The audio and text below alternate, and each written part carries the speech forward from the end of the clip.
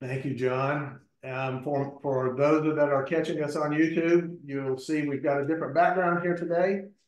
We've had to move the meeting over to John's house, and we appreciate his willingness to host and clean. Is that what he's saying? He's batching it this week, but it's the first time that we've set up all of our very basic recording equipment together.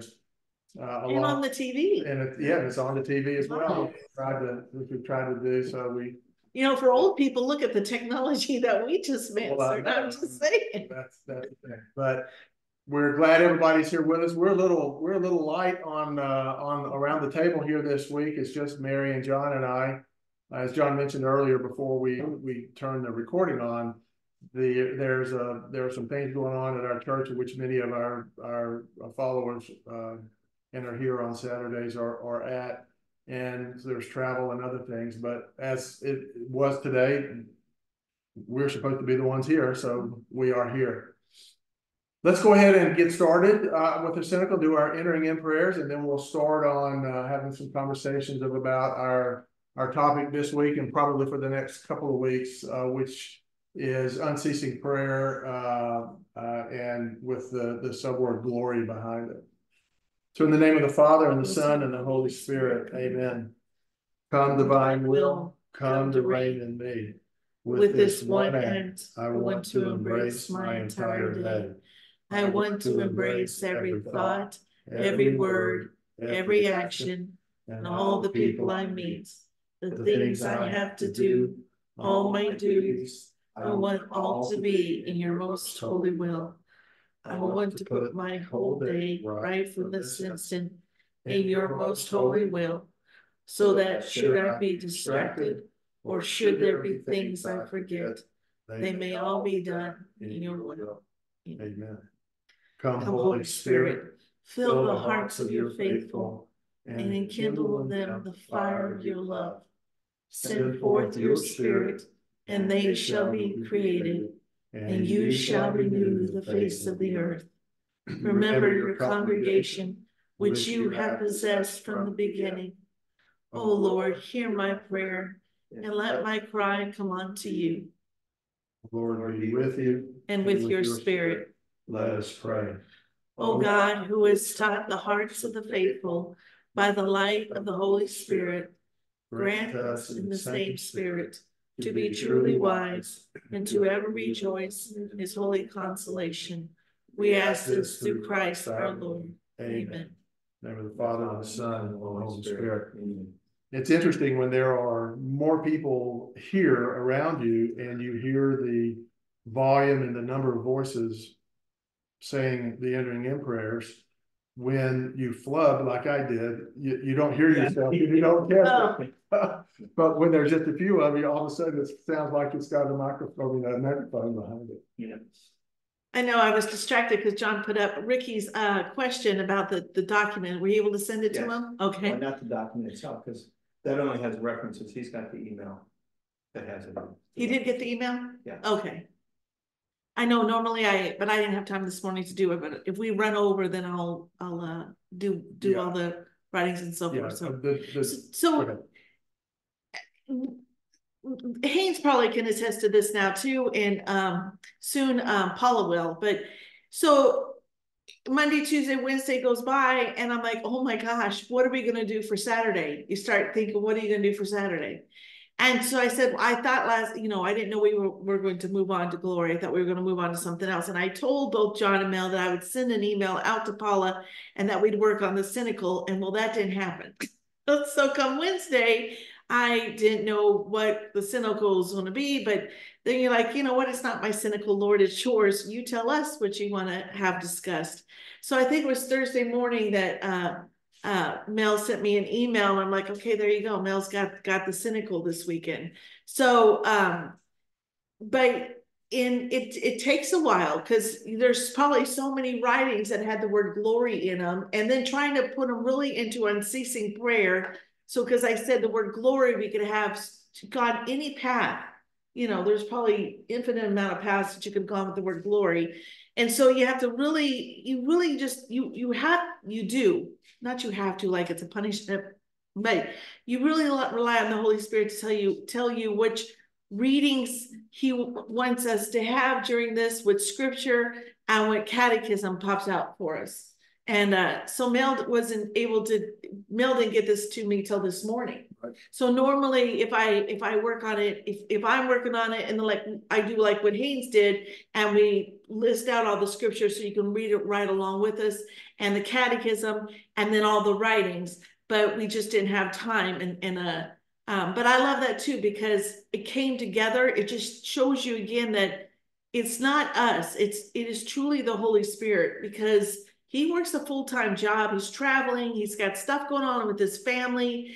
It's not like we're home in a contemplative atmosphere where come Monday, you just have your whole thing written out, and the rest of the week you pray upon it. Sometimes we didn't the Holy Spirit didn't give us our cynical till Saturday morning. I mean, there has just been, but it is the Holy Spirit doing this. So I'm excited to see what God has given us this week to read. So future in the emails, that's why I said you normally have them written out, or not written out, but copied out onto it so you can read along. But it's just what happened this time. Yeah, and I mean, that's when Mary puts these together, as Haynes did last week, the excerpts from the writing, the actual catechism, the actual scriptures, they have the ability to take the time and get all of that into a document that comes along with the email. I normally, even when I have that, and Mary has done it, I will take it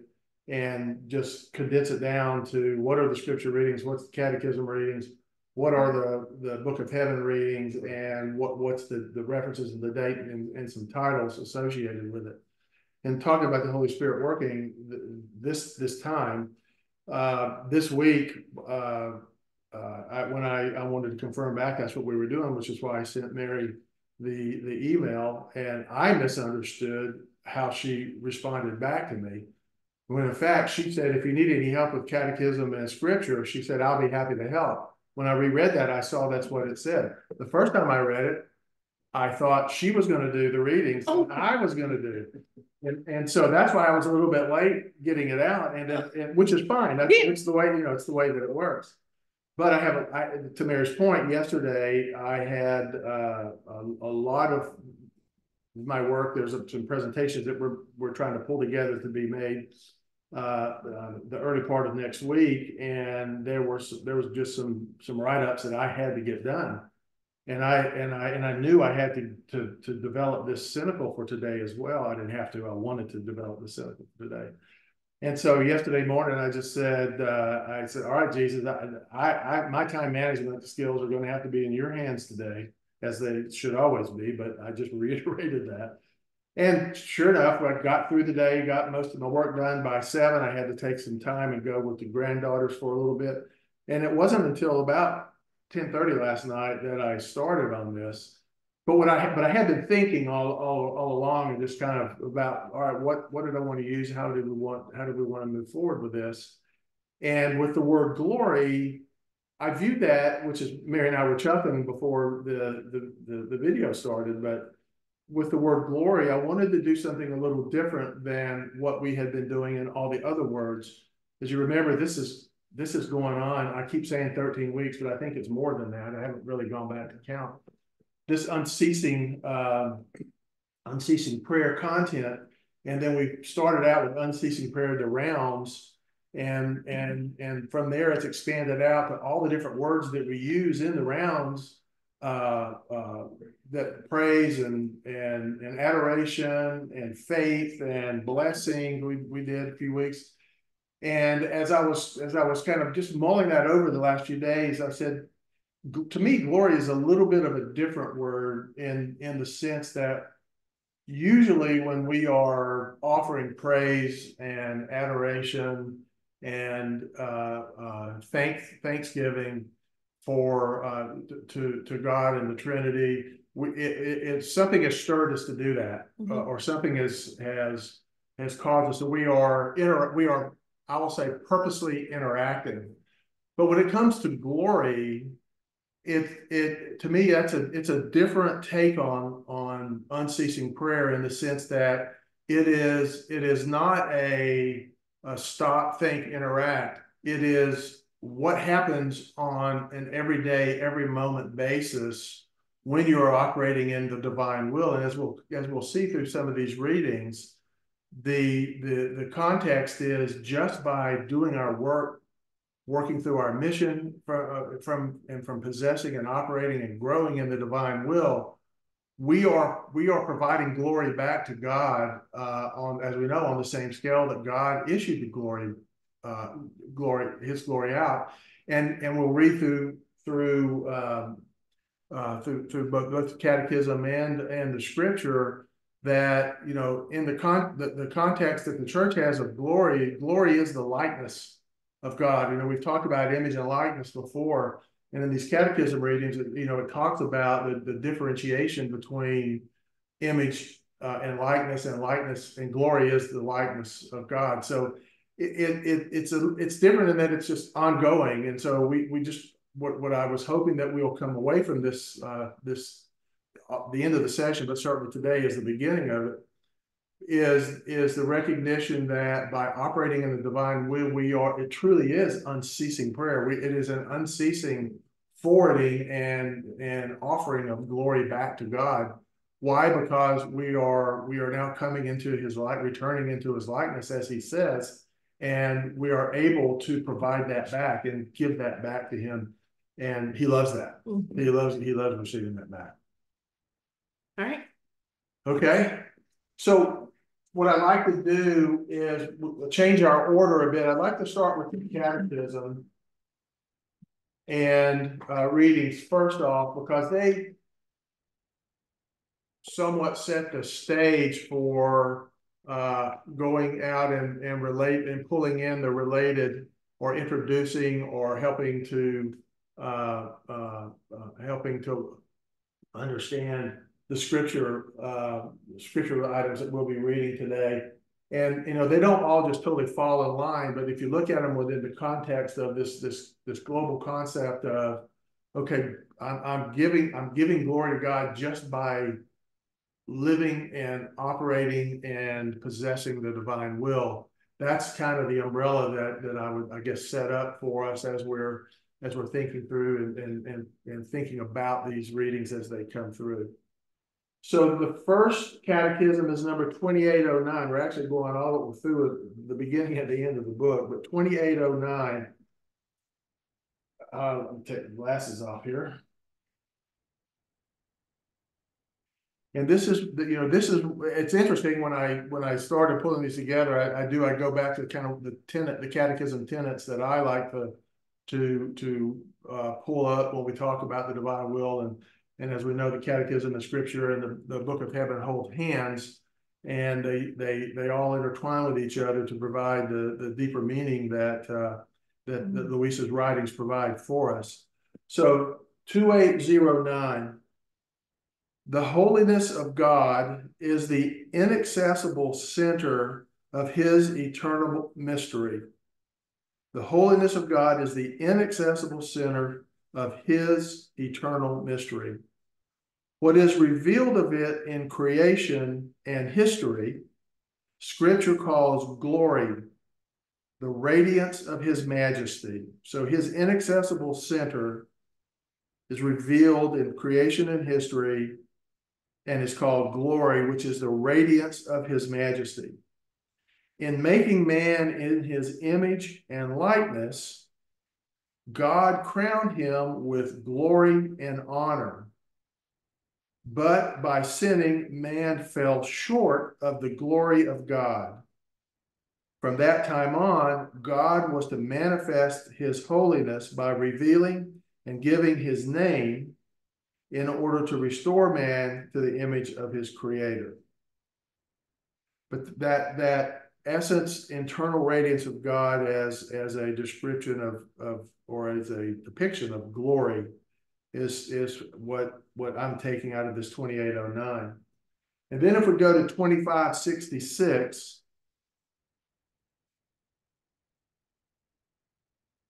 But it's interesting because he says inaccessible center, and now we know that the center is the divine will, and God's saying it's not inaccessible anymore. It is now accessible. It is now the gift I am giving to you.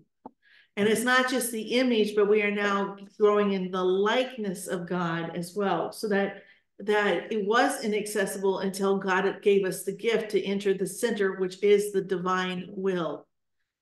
And therefore we can now grow in his likeness. I want to pause there for a second. Sure. Should have done this before. When Mel was speaking before, and he was talking about the unceasing prayer, and that, you know, we talked about praise, glory, praise, adoration, blessings, thanksgiving.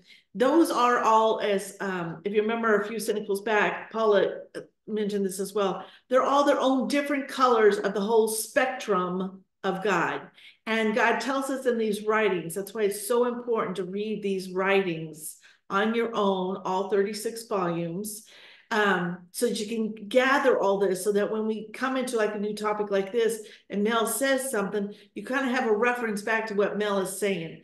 And what Mel was saying is that God says he pulls on your heartstrings. So at a moment, he's like, I want Thanksgiving. He'll pull on the string of Thanksgiving, and immediately you go into thanking God for whatever God wants you to thank him for. Or he might say, I want some praise, and he pulls on the praise string.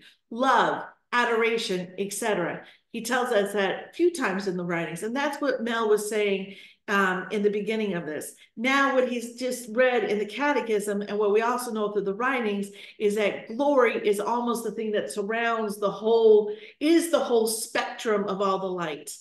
And it was inaccessible until God said, it is time, and I give you now this gift of living in my divine will, which is my center, and it is now accessible. So we know this because we've been reading and studying this for, you know, several years, and just my heart just wants to cry out to everybody, get the volumes and read the volumes, and never stop reading the volumes, because we're always learning. And if Mel didn't read that catechism today, I wouldn't have been able to put that together and like, oh, but God has now given us this gift. Mm-hmm. It's now accessible. And so therefore the catechism will change when the church has embraced the kingdom and has realized these writings are the gospel of the kingdom, and put them in there. It's like, it's accessible now, children. Come be in the fullness of the image and likeness of God. Yep. Thank you. I like the way you pulled those together. So 2566 reads, man is in search of God. In the act of creation, God calls every being from nothingness into existence. Crowned with glory and honor, which we just read about in the prior catechism, man is, after the angels, capable of acknowledging how majestic is the name of the Lord in all the earth. Man is capable of acknowledging how majestic is the name of the Lord in all the earth. And that majesty we talked about is that majestic radiance from the earlier catechism. Even after losing through sin his likeness to God, man remains an image of his creator and retains the desire for the one who calls him into existence. All religions bear witness to man's essential search for God. And then the last catechism is number 705. And again, this context of glory and likeness and radiance and the internal center of God is still the... Can I hold on a second? I'm sorry. I'm sorry. Haynes texted me and I was answering the text. Let me get back to this. All right. So hallowed be thy name. When all of the world hallow in the Our Father, calls him God and hallows his name. In other words, this is what this is saying. When they see his name, when they see him in all of creation, and as we do, then the kingdom will come. Then the kingdom will come in the souls. That's the process. Our Father who art in heaven, he's the creator of everything. Hallowed be thy name. And that's what this is saying. When we see his name in all the trees, in all of creation, in every soul, thy kingdom come, thy will be done on earth as it is in heaven. And it enters into you, reigning in you, thy kingdom come. It's the process. And I love this because this catechism tells you about the process, right? It says, God calls every being from nothingness into existence. Realize we go to our nothingness. Right. Crowned with glory and honor. And we know that the crowns, there's 4 crowns. Man is after the angels, capable of acknowledging how majestic is the name of the Lord in all the earth. But now we're not after the angels, because I don't understand what that means. Man is after the angels, because now living in the kingdom, I don't think we're after the angels anymore. You're now children of God, not. I think it means that angels recognized first. Okay. And then man came, because man came after. That's how I understood. I wanted to verify that. How majestic is the name of the Lord in all the earth. Even after losing through his sin, his likeness to God, man remains an image of his creator, which we have said. We've lost the image and the likeness until you give your fiat voluntas tua. Until you give your fiat voluntas tua, I want to live in the kingdom. And I want it always revealed to me, God's image and likeness in all of creation. So I recognize his name in all of creation. Then you come back to the likeness of God. And he tells us in the writing, and I don't have the date memorized. I can find it from you. You ask him anything.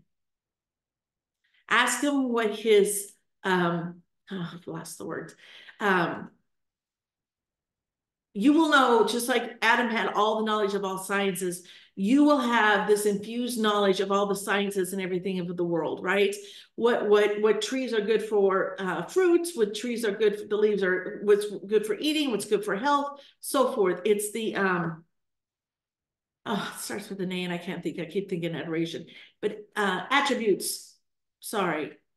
He tells us in the writings that all souls, all of his children will know all the attributes and all the created things out there in the world.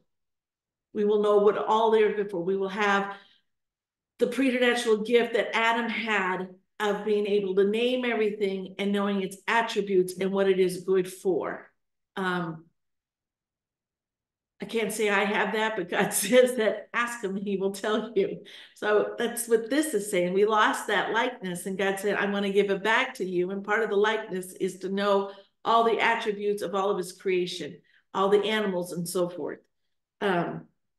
Anyways, all religions bear witness to men's essential search for God. Yeah, we know that through the catechism as well. Anyways, I just wanted to. Yep. Hopefully it wasn't distracting, kind of like off center here. Think about Adam before the fall, how he was living as you were describing, right? He was talking about the attributes that Adam had. The catechism we just talked about that, or it just talked about that man, when he was created, God gave him honor and glory. And that was an attribute. It was by grace, but it was in the end, it was the ability for Adam to be able to walk and converse and have a relationship in the same scale that God created him. And then what the catechism talks about, when Adam fell, we lost that likeness, which is that glory of God. And yes, the book of heaven is the return of the creature to the subtitle, right? Is to the order, the place, and the purpose for which he was created. And so when you think that's where you're getting, that's where you're headed to, you give your fiat. Give your fiat. That's where you're headed to. And these writings in the book of heaven, Jesus gives to Louisa, to us, how all this happens. And so when you know that God's nothing but order, if he's anything, we know that he's got order, and his order is to have this come back into place. And the catechism is, as we've just talked about, is describing it from the church's understanding through scripture that has been provided through this time. And so when you see these things and you read and hear these things, interacting with each other, they lace right up. And when you, as Jesus says, if someone is willing to be disposed to listen and want to learn about these writings, the knowledges will come and you'll be able to see the things that he wants you to see. And they're pretty crazy, all those things that you're able to see in your day, every day.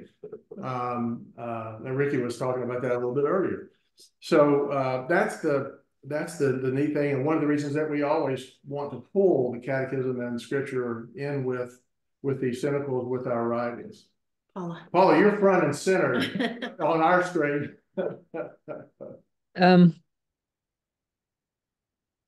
You know, it's the glory is what Adam lost, and we will be given it back because it's the glory of God Himself, this radiance. And I'm preparing something, nearly finished, about the heart and heartbeat in the divine will. So I will send it to you, and you have to figure it out. I can't moderate it, but in this, I've came to a psalm from David. Oh. And it really, when I first time discovered this, there was a somehow odd German translation, and I looked into the Hebrew words of this psalm, and then I really was hit because I read this. My heart is steadfast. Yes. Oh God, my heart is steadfast. I will sing and make melody. Awake my glory. Awake, O harp and lyre, I will awake the dawn. So this psalm is so prophetic. It's about our time. Awake my glory. I was really struck when I discovered in Hebrew, it's really the same word as the word for the glory of God. So it's, there is already in the, so much prophecy in the Old Covenant, in the scriptures of the Old Covenant for this time. This is not prophetic to the era of redemption. It's really prophetic to the era of sanctification. And awake my glory, awake my harp and lyre, I will awake the dawn. This is the dawn of the new era. And I was so touched when I read this. Oh, I can't wait. Thank you. Yeah. Awake my glory. I love that. Right. Okay, so again, 7:05, still kind of in the same lines and ideas that we've just been talking about. Disfigured by sin and death, man remains in the image of God, in the image of the Son, but is deprived of the glory of God, of his likeness. So that relation of glory and likeness, and the loss of likeness, therefore the loss of glory, and the loss of glory, the inability to be able to have the relationship on the same scale with God as he created us. The promise made to Abraham inaugurates the economy of salvation, at the culmination of which the Son himself will assume that image and restore it in the Father's likeness by giving it again its glory, the Spirit, who is the giver of life.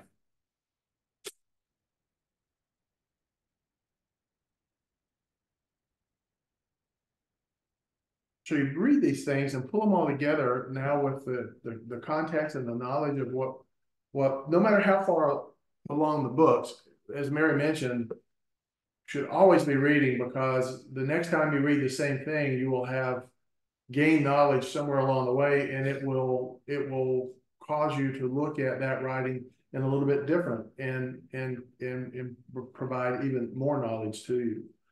But this whole context of and it goes back, which we're going to read here in just a moment in scripture, it goes back to Genesis 1:26. Man was made in the image and likeness of God. And as the catechism said, when Adam fell, we lost the likeness.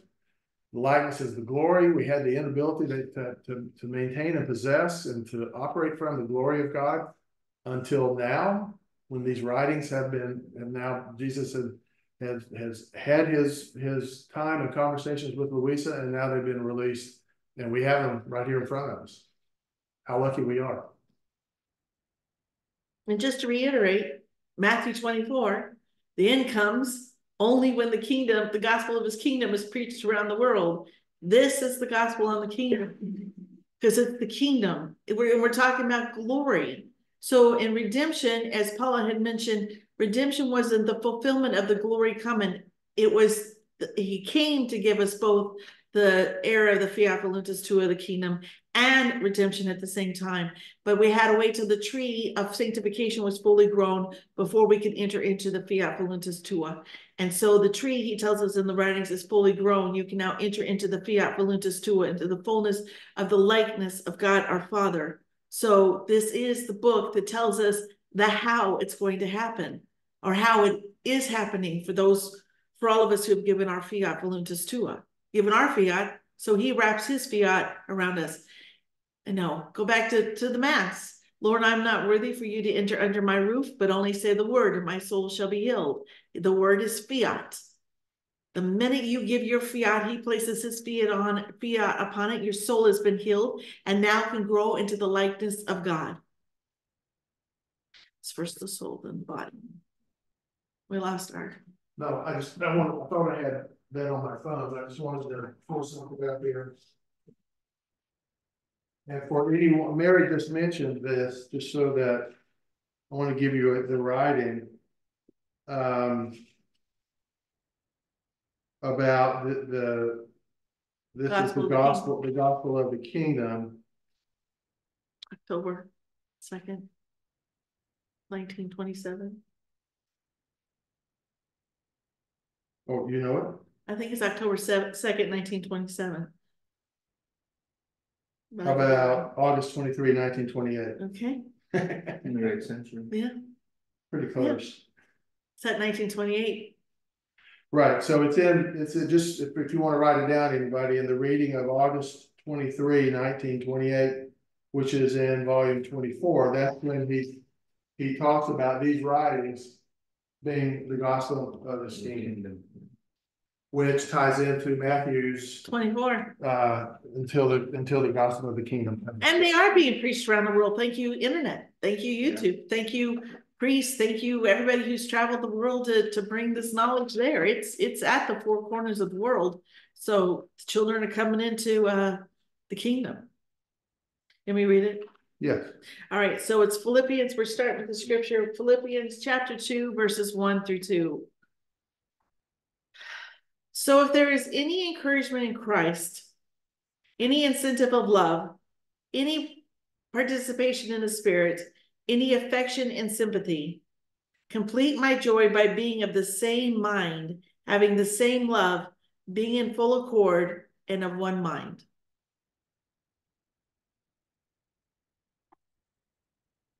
When I read this, I read it in the context of if you have any encouragement in Christ, any incentive of love, any participation in spirit, any affection and sympathy, complete my joy, which is glory, by being of the same mind, having the same love, being in full accord and of one mind. That just struck me. It's interesting. Haynes mentioned last week about and this was the way that Jesus wanted me to work on this one this time, was if you look at the catechism readings, they are if your book is an informative book on the catechism, then it's got tie-ins with other catechisms that are in a similar context, and then also at the bottom of the page it's got footnotes on the various scriptures. So it made it kind of easy to take the glory concept from the catechism and go find Yeah, relevant Readings. scriptures. And there was probably 10 or 12, and I put 4 here. And in the future, the Book of Heaven will have the same footnotes going to scripture and catechism. So, because this is hand in glove with all of our forefathers of our church. And the next one is John. Want to read this? John Sure. 1, John 14. John chapter 1, verse 14. And to Haynes' point, that's what the theologians are working on now. So it's not like something that waiting upon. We've got the theologians in the church working on this now. Everything of these writings have been approved. It hasn't been given from the Pope that they are public revelation. Like Fatima was made a public revelation. Lourdes is a public revelation. And so many others. This will become public revelation, but right now it's still considered private. Sorry, I think it's we have to say it's recognized church recognized private revelation. I think the term public revelation is only reserved for the Bible, but it's So wasn't recognized Fatima private. made a public revelation? No, it's approved. also it's also private revelation that is recognized by the church, and no Catholic has to believe in Fatima. That's okay. Okay, yeah, but you do have to believe in scripture. Thank you. Okay, all right. I have to fix that in my brain so I say it correctly next time. It'll be approved apparition. Both approved private revelation, which it has been. Just not everybody knows it. All right, Gospel of John, chapter 1, verse 4. In him, I'm sorry. 14. Oh, 14. We're almost read 4. And the word became flesh. Oh, we should be genuflecting. And the word became flesh and dwelt among us, full of grace and truth. We have beheld his glory. Glory as the only begotten Son from the Father. Full of grace and truth. We have beheld his glory. Glory as of the only begotten Son from the Father. Grace was his humanity. Truth was his divinity. Our Lady was full of grace. And you to become by grace what they are by nature. And that's what this is saying. Glory as of the only begotten Son from the Father. So if the Trinity is full glory, you become by grace what they are by nature. You too become the fullness of the glory, the inaccessible center of God. You don't just possess the divine will, you become. You're one in him, in you. One, complete, as a child of God would be. That's incredible. We have beheld his glory, glory as of the only begotten Son from the Father. And at some point in time, I say this, perhaps it's not necessarily the case, but I would assume it will be. All of us that are studying and wanting to learn about the divine will come across and will hear we heard it. Tony Hickey was where I first heard this, but ultimately, what are we wanting and trying to do in the operation, in the possession of God, in possession of God's will, is to give to God what is due to God on the scale due to God on behalf of all creatures, past, present, and future. And what we're talking about is on that scale due to God, as to me at least, as we're talking about glory, is that's that likeness, the like for like ability you can communicate with God as he wanted us and intended for us to communicate with him, as Adam communicated with him before the fall. And this context of glory ultimately, however, sometimes it can be difficult to say, wait a minute, that's pretty strong language, that's pretty strong position to be in, but that's what he tells us this is all about. So you have to take that as if God's telling us this is what it's all about, then we learn, we implement, we become, and then we have to accept with a level of confidence that these things that he says are happening, seen and unseen, are actually happening, and that we are helping to bring about the return of the kingdom, and the bringing about the first petition in the Our Father, thy kingdom come, that will be done on earth as it is in heaven. So it's interesting that Paula found a psalm. I love that song. That was awesome. And what is God doing in heaven? And what is What's God doing the in heaven? volition in heaven? As in heaven? Yeah, as in heaven. Glory, glory, light, Glory. light, radiant, more radiant, more knowledge, more love. That's in heaven. I think, this increased of glory all the time. And when we make our acts in the divine will, we are generating these little lights that have the same substance of the light of God. So that's the glory on earth, this light balls, little suns, and they go all around in creature and to all people. It's about to increase the glory on earth. So, oh man, that would be fun to talk about. The 6 days of creation. In the first, he said, "Let there be light. Yep. Let my glory shine through all. Let there be light, my glory." And then you went through the 5 days of creation to make it all ready for him to create man in his likeness and image. The greatness of that moment of creating us in the likeness and image of him. And you're right, we get to right now, just our little sons, all of our acts, little sons, just shining up all around the world to give him back the fullness of his glory, of what he'd said in that first day of creation. Let there be light. And we couldn't do this fully until he gave us the gift to access his center, which is the divine will. It's your heart. What you just read in scripture, in Philippians, like that.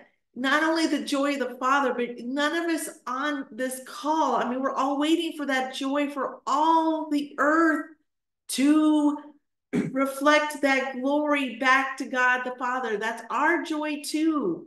It's the Psalm of David. It's our joy too to have all of us united again as we were in the womb of God before it played out in time, to be there all united again in the fullness of truth and grace.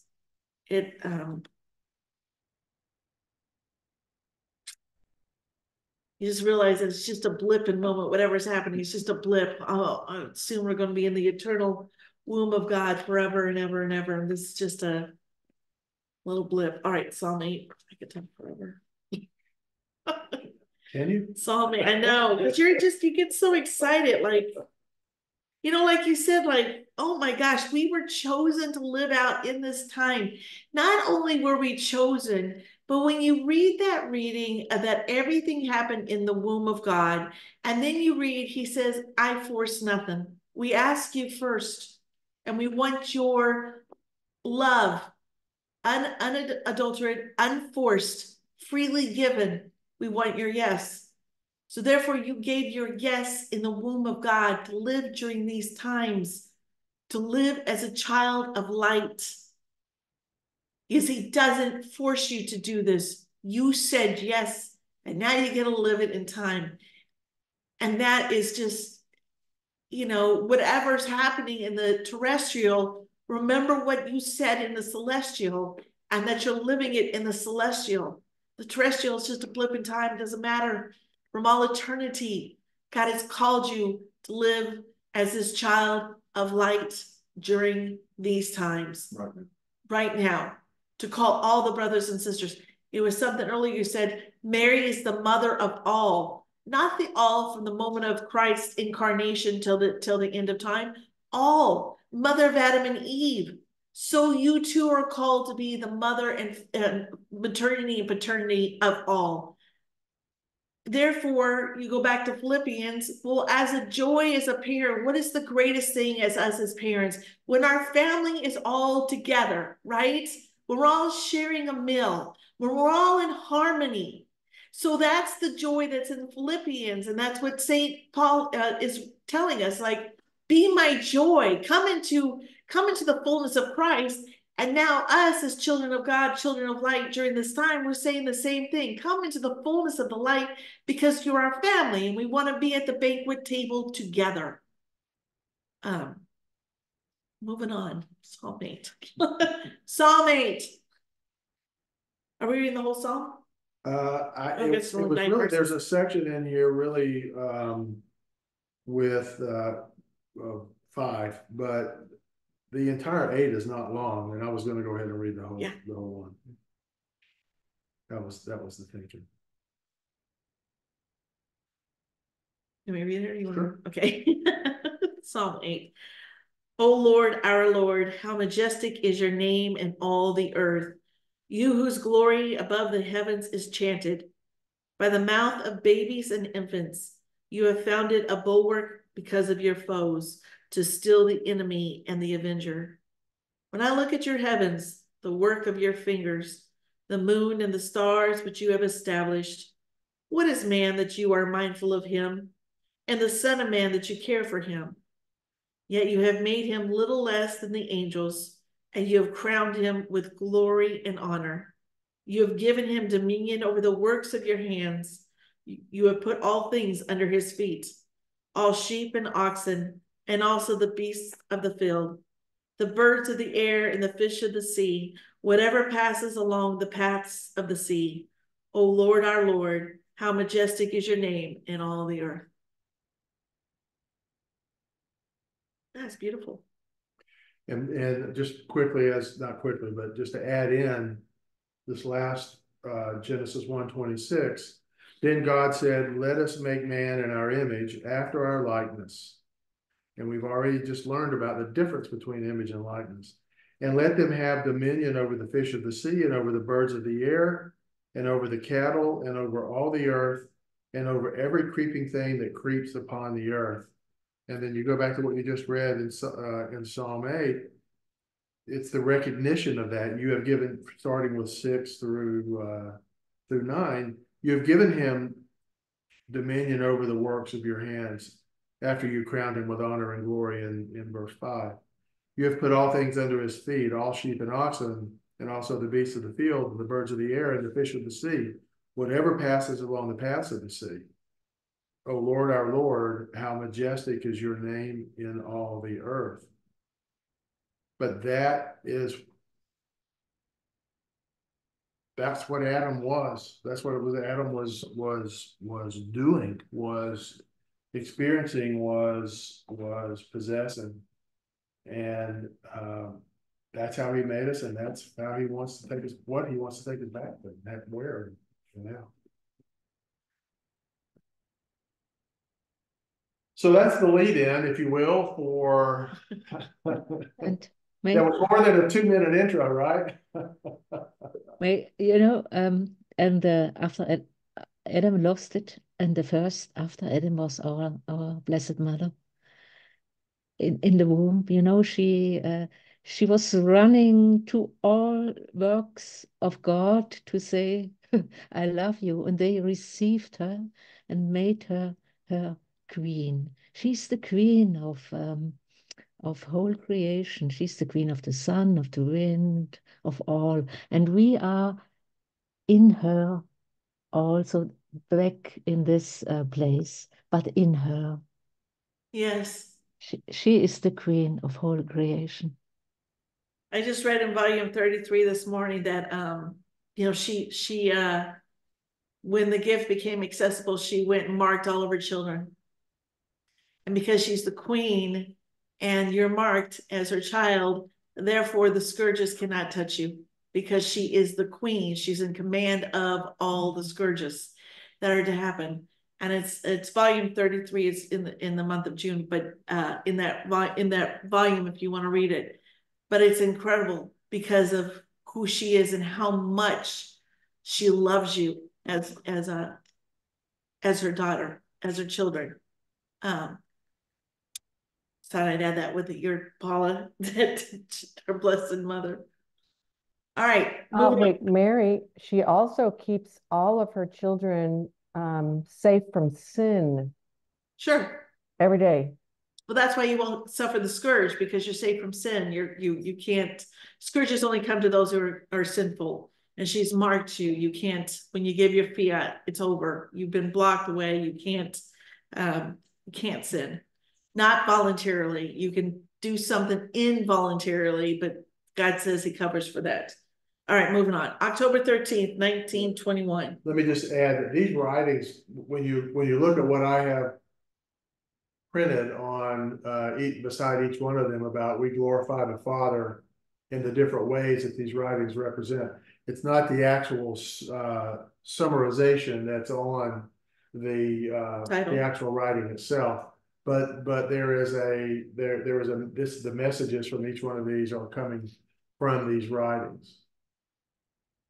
And I to be completely transparent, I ran across a segment of these writings from another cynical, and that I keep for reference, and it was just sitting right there staring back at me, and so I didn't pull all of them that were out there, but I used several of them. So want to give credit where credit is due on that as well. But that's how God wanted me to work last night. Yep. So. Okay, October 13, 1921 is in volume 13. October 13, 1921. Did you want to read that? Yeah, sure. It's October 13th, 1921. All of the words of Jesus are fonts which lead and spout toward eternal life.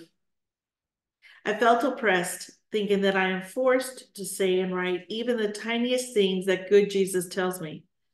Then on coming, he said to me, "My daughter, each time I speak to you, I intend to open a little fountain in your heart, because all of my words are fonts which lead and spout toward eternal life. But so that these founts may form in your heart, you must also put something of your own. That is, you must chew them thoroughly to be able to swallow them into your heart and open the font." Can I stop? Yeah. Right there for a moment. The word chew he uses here, the word masticate is also words that you'll read in these writings, and the point of that is to mull them over, to spend time on them, to understand them, and as he says here, intend to open a little fountain in your heart. I'm sorry, that is, you must chew third to be able to swallow them into your heart and open the fountain. So we've talked at times that it's very easy to read these writings to gain the information, to be able to go to this writing or that writing, and know that when he talks about a certain topic, you can go to another volume in writing. But the true ability to take these knowledges that are contained in these books is the ability to move them from knowledge into actual part of who we are, and so that we possess them, we live from them. They are part of who we become. It's not just I know this or I can spout this. It's a matter of taking it and moving it into, as I say, move it from your head to your heart. And he's talking about this here. In order for them for you to get the fruit and the benefits for that fountain to open up, we have to spend time on them. We have to come to an understanding, and then once we do, we have to give our yes again and move that in. And sometimes that can be a difficult thing as you learn a knowledge and you realize that you're going to be required to change your lifestyle or rethink what you thought or something along those lines, of however that manifests itself. But it's so important that we have the ability to take that knowledge and put it into action and put it into part of who we are. And that is the submission of our cynical, is to have these kinds of conversations so that as we're all learning and reading and hearing and talking to one another, something will click for one of us, or two or eight, or however many there happens to be, that will provide meaning and say, I get that now and I understand it. And wow, I get it, and I want that. I want it to be part of me, and I am going to make it part of me. Yeah, so knowledge leads to understanding, and understanding leads to wisdom. Yeah. And so we can read this, but God's like, you're gonna read it, but then you got to experience it to have that fullness of the understanding, right?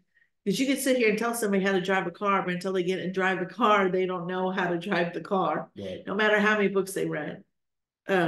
And you're constantly learning, because you're a constant student here on earth. And that's why he's saying, keep reading, keep reading, keep reading, keep opening up these fonts. And then you'll see them all in the fullness when you enter into eternity. All right. I just see the word masticate in the next line there. So. And they're always changing, you know. I mean, we've been practicing this for 7, 8 years. I have, my little soul has. And I swear, I feel like I know I've read them all before because they're all highlighted, but they always sound different. There's like another layer to learning and understanding that happens over time. And it is so personal. It is Jesus teaching my soul what my soul needs today. So I just love that part of the writings. By thinking about them over and over again, you form the mastication. By telling them to those who have authority over you, and as you are assured that they are my words, you swallow them with no doubt, and you open the font for yourself. And at the occurrence of, so she was able to tell her, I love this. Think about this. She was able to tell her confessors. That's why God always sent her the confessor that would be disposed to receive these writings and understand what she's saying. What he has done for us, because, you know, we don't have a confessor coming to our house every day and that we can read these readings to. He's given us each other. That's why our Saturday Cynical is very important, because if you don't have somebody to discuss this to, then how do you, by telling them to those who have authority over you, and as you are assured that they are my words, you swallow them with no doubt, and you open the font for yourself. That's why it's good to have cynicals. Yes. This is incredible. You swallow it down, and in speaking out the truth, the fount is opened. Yes. It's wow. Yeah. If you didn't have it, yeah. Always be. It's so important that we speak about it. Yes. Yeah. 10 cynicals, but also read. By thinking about them over and over again, you form the mastication. By telling them to those who have authority over you, and as you are assured that they are my words, you swallow them with no doubt, and you open the font for yourself. And at the occurrence of your need, you use them, drinking in large gulps from the font of my truth. By writing them, you open the channels which can serve all those who would like to quench their thirst, so as to not let them die of thirst. I am the living water. Those who come to me will never thirst. Now, by not telling them, you don't think about them. And by not chewing them, you cannot swallow them. So you run the risk that the font will not be formed, and that water will not spring forth. And when you need that water, you will be the first to suffer thirst. And if you do not write them, not opening the channel, of how many goods will you deprive others? Now, as I was writing, I thought to myself, it is some time that my sweet Jesus has not been speaking to me about his most holy will, but about other virtues. I feel more inclined to write about his most holy will. I feel more of a taste for it, as if it was something exclusively mine, and his will is enough for me in everything. And my always benign Jesus on coming told me, my daughter, you should not be surprised if you enjoy more and feel more inclined to write about my will. In fact, hearing, speaking, writing about my will is the most sublime thing which can exist in heaven and on earth. Could you read that again? In fact, hearing, speaking, writing about my will is the most sublime thing which can exist in heaven and on earth. So I'm going to change the word to reading. In fact, hearing, speaking, reading about my will is the most sublime thing which can exist in heaven and on earth. It is that which glorifies me the most and takes all goods together and the whole of sanctity all at once. Wow, God's here. Yeah. It is that which glorifies me the most and takes all goods together and the whole of sanctity all at once. On the other hand, I'm going to stop there because that's Mary arriving at Elizabeth's house, and St. John in the womb of Elizabeth leaves. He's sanctified there. That's what Jesus is saying. Just read. It is the sanctity of all sanctities. Nothing else. It's what gives him the most glory, and it's what sanctifies you. It's to read, write, read, speak, and hear these words. And he says it. Yeah. He says it right here. So he says it. Why is it we think that? Because he says it. It is that which glorifies me the most. What is it? To write about my will. In fact, hearing, speaking, writing, reading, I'll add reading in there. That's me adding reading. Is about my will is the most sublime thing which can exist in heaven and on earth. It is that which glorifies me the most. It takes all goods together and the whole of sanctity all at once. Okay. So he tells us in another reading, and I don't have it. Would love for you guys to look this up. Obviously, the 7 sacraments that he gave us to our church were not enough. I mean, it is enough. It is enough. For redemption. For redemption, for sanctification. To be for sanctification, the tree is fully formed. But he tells us, he said, everybody be walking around as saints. If the virtues and living a virtuous life and living the sacraments was enough, but it's the divine will that gives you the likeness, as we have stated. So put that together. So we have been receiving the sacraments. We have lived a virtuous life. And he is now saying, when you read these writings and you masticate upon them and you speak about them and you share them, you give me the most glory, you glorify me the most. And it's the whole of sanctity all at once. Masticate on that because it's what he's, the tree is grown. On the other hand, the other truths would each enclose its own distinct good. They are drunk sip by sip, climbed step by step, and they adapt to the human way. With my will, instead, it is the soul that adapts herself to the divine way. It is not sips that she drinks, but sees, not stairs that she climbs, but flights that she takes toward heaven in the twinkling of an eye. Oh, my will, by just hearing it from you, it brings me so much joy and sweetness. And as I feel surrounded by my will contained in the creature, as if by another immensity of mine, I feel such a taste that it makes me forget about the evil of the other creatures. You must know that I have manifested to you great things about my will, which you have not yet chewed well and digested, in such a way as to take all the substance and form the whole mass of blood in your soul. Once you have formed all the substance, I will come back again and I will manifest to you other things, more sublime about my will. And as I wait for you to digest them well, I will keep you occupied with the other truths which belong to me, so that if creatures do not want to make use of the sea of the sun of my will in order to come to me, they may use little fountains and channels to come to me, and take for their own good the things that belong to me.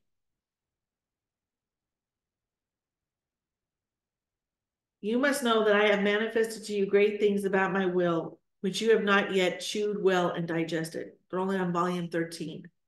In such a way as to take all the substance and form the whole mass of blood in your soul.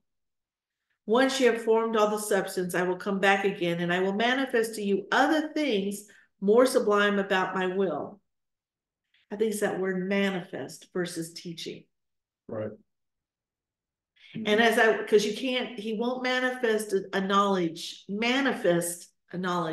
until you fully accepted the knowledge he's giving you at that time. The blue screen popped up. Sometimes you'll read these readings, we've said this before, and it's what he's saying here. Sometimes you read these readings and you're like, I have no idea what you just said to me. No idea what that means. And he said, okay, just keep chewing it. I'm going to give it to you more in another writing or further along the way, or something's going to happen to you, and then you will understand. And then it has been manifested to you. And that was something that Father Brown always used to talk about too, that there's going to be, especially early on, he's going to say things, and you're, like you just said, you're going to go, because I know I did a lot. What the heck is he telling me? What is he trying to say to me? And Father Brown always used to say, just by reading, you're getting something. And don't be don't get verklempt.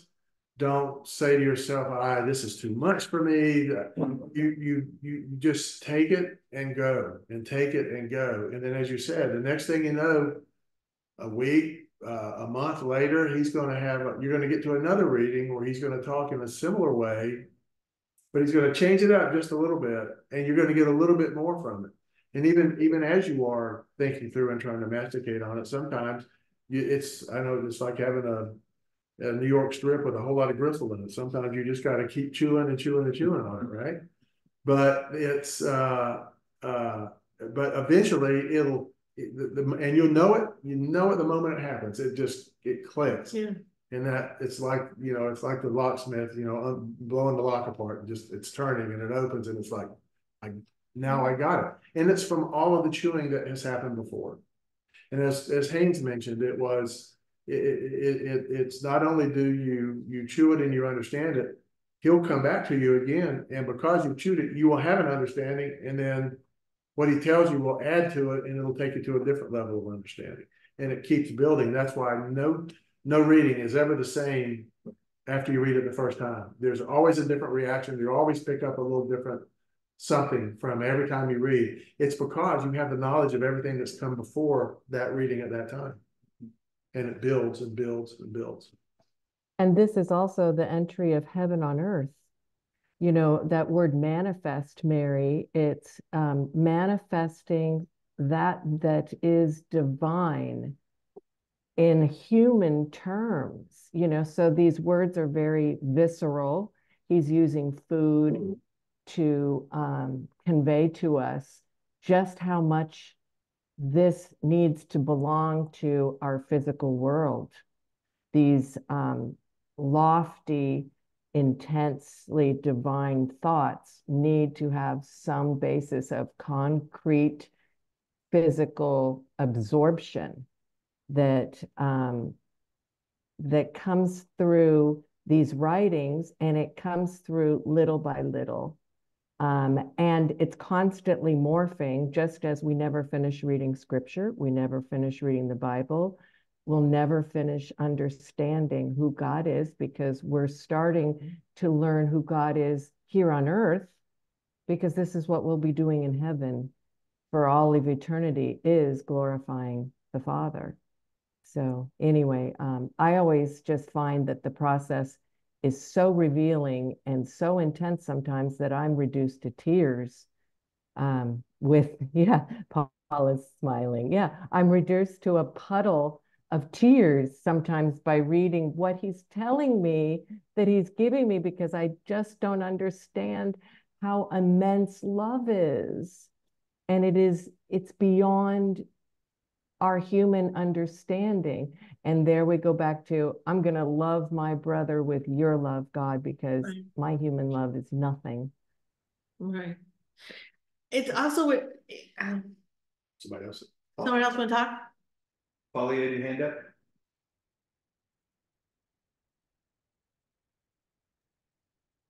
Yes, I like to share something about this sentence. And as I feel surrounded by my will, contained in the creature, as if by another immensity of mine. You know, God is speaking through creation to us. And he created first space and time, an immensity, to put all creation inside it. Yeah, that's like space and time, boom. And space is talking about God. Space is talking about God, its immensity, and it's talking about God because God is a point. And each point in space has only one attribute: I am here. And this is very close to the name of God. You know, this is the only, only what is a point can say about itself. I am here. I am, and I am here. Okay, immensity, very big. Then we look on the soul.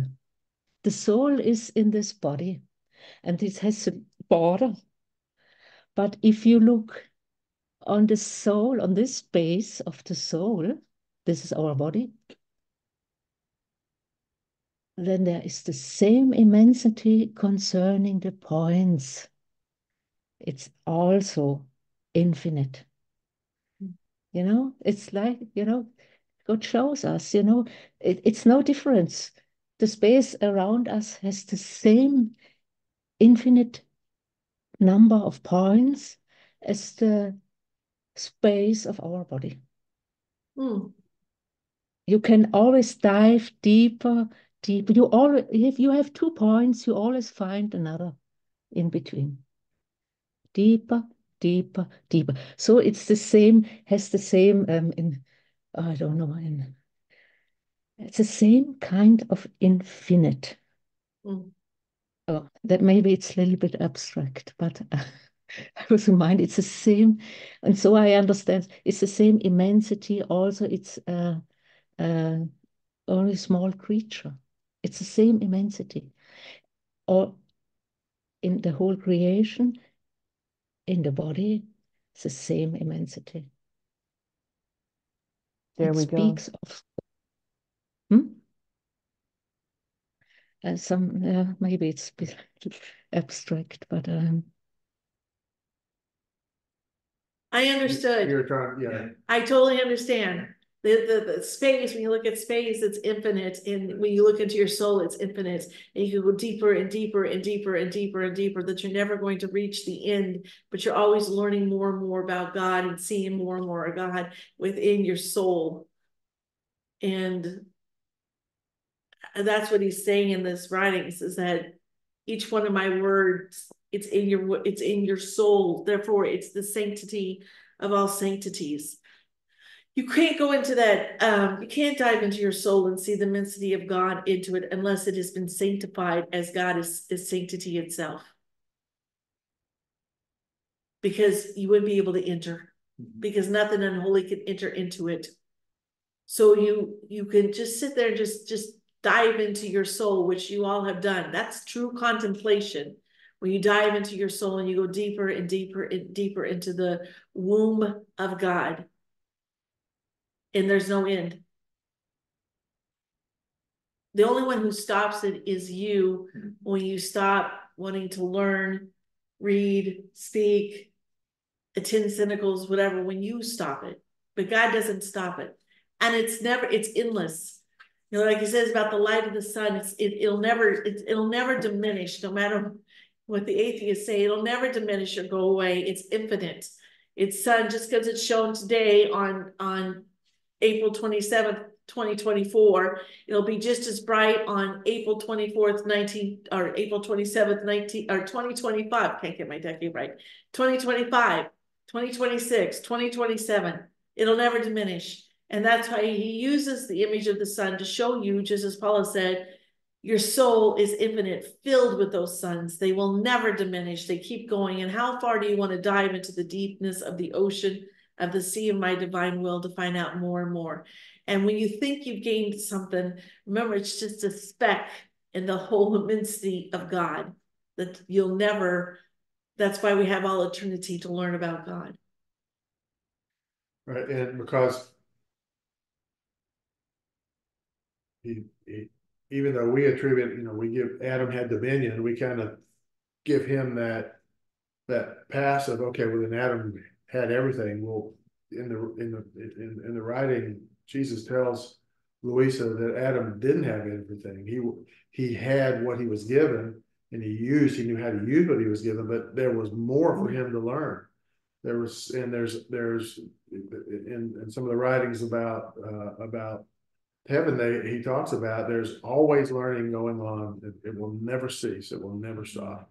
It's also, we read this last week, God isn't done creating. He hasn't dispersed all the seeds that he had created in all of creation. There are things we have not seen. Eyes have not seen. No eyes have seen here on earth what God has got planned when the kingdom comes and he lays down all the seeds, the flowers, the colors, the fruits, the magnificence of what we are about to enter into. So this is all that Adam knew. This that we see is all that Adam knew. It's what Mel just said. Even Adam didn't know the fullness of it because God did not finish the completion of creation as he is holding back until the kingdom comes. That was that reading we read last week. I believe that was a reading we read last week. Or maybe it was a reading I read last week. I think it was a reading we read last week. Anyways. All right. All right. Let's add something. You talked about masticating. His name's Jeff. Oh, yeah. Sorry I'm late. But I always get something, even if I'm here for 5 minutes. But I really enjoyed this thing you talked about masticating and the importance of knowing what he's trying to tell us, the truths that he's trying to get us to chew on and to digest. And then he talks about the importance of telling them to others. And that if you don't, you're going to be the first one who dies of thirst, so to speak. And you're preventing these others from being able to quench their thirst. So it's important that not only do we masticate on these and learn these for ourselves, but for the glory of him, we need to understand and know them so that not only do we not starve ourselves of thirst, but we also quench the thirst of others, because we know that Jesus on the cross said, I thirst. So we need to satisfy his thirst. Yeah. And I love the way that he uses this chewing and masticating and as a visual, because when you think about regular nourishment for our bodies, we chew, we drink, but we then swallow, as he mentioned in the writing. And then what happens? It gets dispersed and it is absorbed through all of our body, and we take the nutrients from it. As these writings are the same way, when we absorb them into our soul, as opposed to the inner workings of our body, it's the same thing that happens, is that it gets dispersed, and that's when we talk about, moving from the head to the heart. We're taking that swallow because we want now all that we've learned to become dispersed in our soul, and we operate from that. We change our mode of operation into operating from these knowledges, and which are the knowledges of his divine will. We get stronger. Yeah.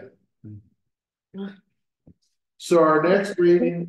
The fiat is a spoken word. And so the truth has to be spoken as well.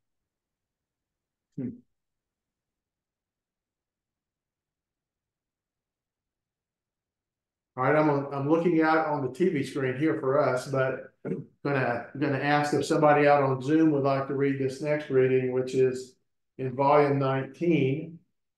It's March the 14th, 1926. March 14, 1926. And someone please read that for us. Nadira, you want to read? Yeah, I just have to find it. Sorry.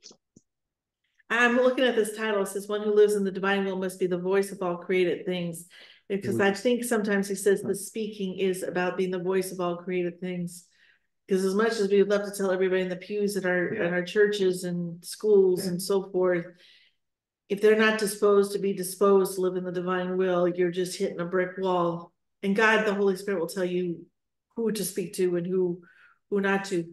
But then he gives you cynicals to sit there and speak to others because, as we had said before, Louisa had a priest that came to her house and she had to tell him what was written and was given to her. So it was given to the church. But God knows, not everybody around. I mean, my spouse isn't here. Who would be first, right? Who would be the first person you would tell, but your spouse, your children. And so I just know it's not that, as somebody said, it doesn't have anything to do with their salvation. And it doesn't have anything to do with their salvation because they will be saved. But it is that they're not disposed to live in the divine will. Okay. But he doesn't, let's turn this a little bit as well. He tells us in the writings that if you live in the divine will, your house is a refuge. So everybody who lives in your house is part of the refuge of the divine will, the Sacred Heart of Jesus and the Immaculate Heart of Mary. And if you're reading the Passion, your neighborhood's taken care of, your cities are taken care of, and so forth. So it's the children of light. You come in and do what you're supposed to do: read, masticate, swallow, live the divine will, and not worry about your loved ones because God's taking care of them. That's what Mel had said. You stand in front of the Trinity, your eyes on the Trinity, reflecting back to the Trinity the fullness of glory, love, honor, blessings, thanksgiving, and praise. Their eyes are on your family who is behind you. The minute you turn around and start worrying about your family, the this and the that, and are they going to make it? And oh my gosh, they've left the church, they're living in whatever way. You've taken your eyes off, then those eyes are not on the Trinity. He wants the children of light's eyes on the Trinity, and our Trinity and our Blessed Mother and Louisa will take care of those behind us. That is the hardest thing for disposition. It can be hard or not. Obviously, God gives you the grace to do it. But the world, terrestrial, will sit there and, well, what about your kids? What about your kids? What about your kids? Well, what about your kids? Well, what about your grandkids? Well, what about your sister? What about your brother? What about your spouse? And the Trinity is like, just keep your eyes on me. Fullness of trust. Trust beyond reason. Human reason. You're trusting beyond your own human reason to live with the divine reason, and the divine reason tells you in these writings, I'm taking care of them. If you just read that when you read, one word sanctifies you. Mary walked into Elizabeth's house fully living in the divine will. One word of hers did what? Sanctified John the Baptist in the womb of Elizabeth. Blessed are you who believed, because the baby inside my womb leapt. It's that trust that we come to understand. So we become the voice Yes. all of creation, because why? We're standing in front of the Trinity. Keep your hands on the plow. Exactly. Just don't look back. Exactly. Don't look back. Don't go back there. God's got them, and there's nothing for you to worry about. He needs you to do what you're doing so the kingdom can come. And the kingdom comes when you, this first line, are the voice of all created things. Yes, and we are with each act or reading and understanding and speaking, this radiance, this glory is starts to bigger and bigger in us. And this radiance is like an umbrella. And if you know, the more we dive into it, the more we speak, the more fountains come up, the bigger the umbrella is. And so our family is under it. And this is really the refuge. And this is again in the heart of Mary. So all children of redemption, it's great if they have their refuge in the heart of Mary. But we are taking part of building this umbrella. It's an umbrella of light, and the evil one has no chance to go into it, except it's freely given, you know. Jesus would never have been crucified if it had said no.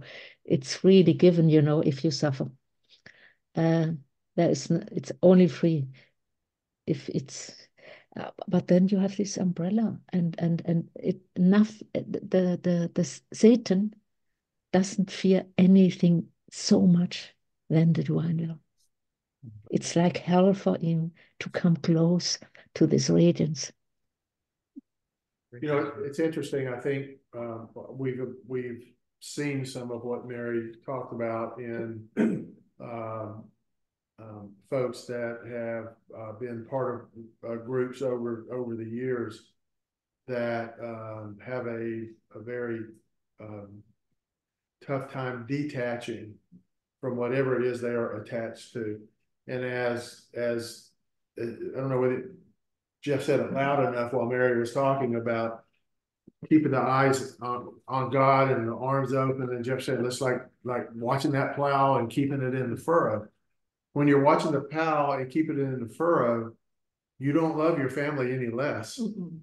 Right? You love them more. In fact, you love them more. More love that you could never have loved them before. And the world is wanting to beat you up and judge you for keeping your eye on the plow, but that's not what's going on interiorly.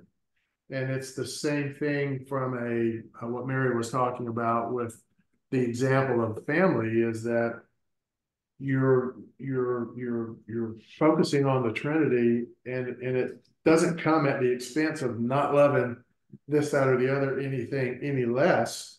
In fact, it is more, but it is the trust that we talk about a lot, that we discuss a lot, that we pray about a lot, that we recite a lot in whatever form or fashion that might take. But it's the belief. The difference is the belief that that's what's going on, and you study and become part of this long enough, and you just recognize all these things that are going on. And Ricky, if I may just use your example that from today, I'm sorry about that, but Ricky was talking about since he started these studies and is like all of us he's taking it by the fire hose coming in.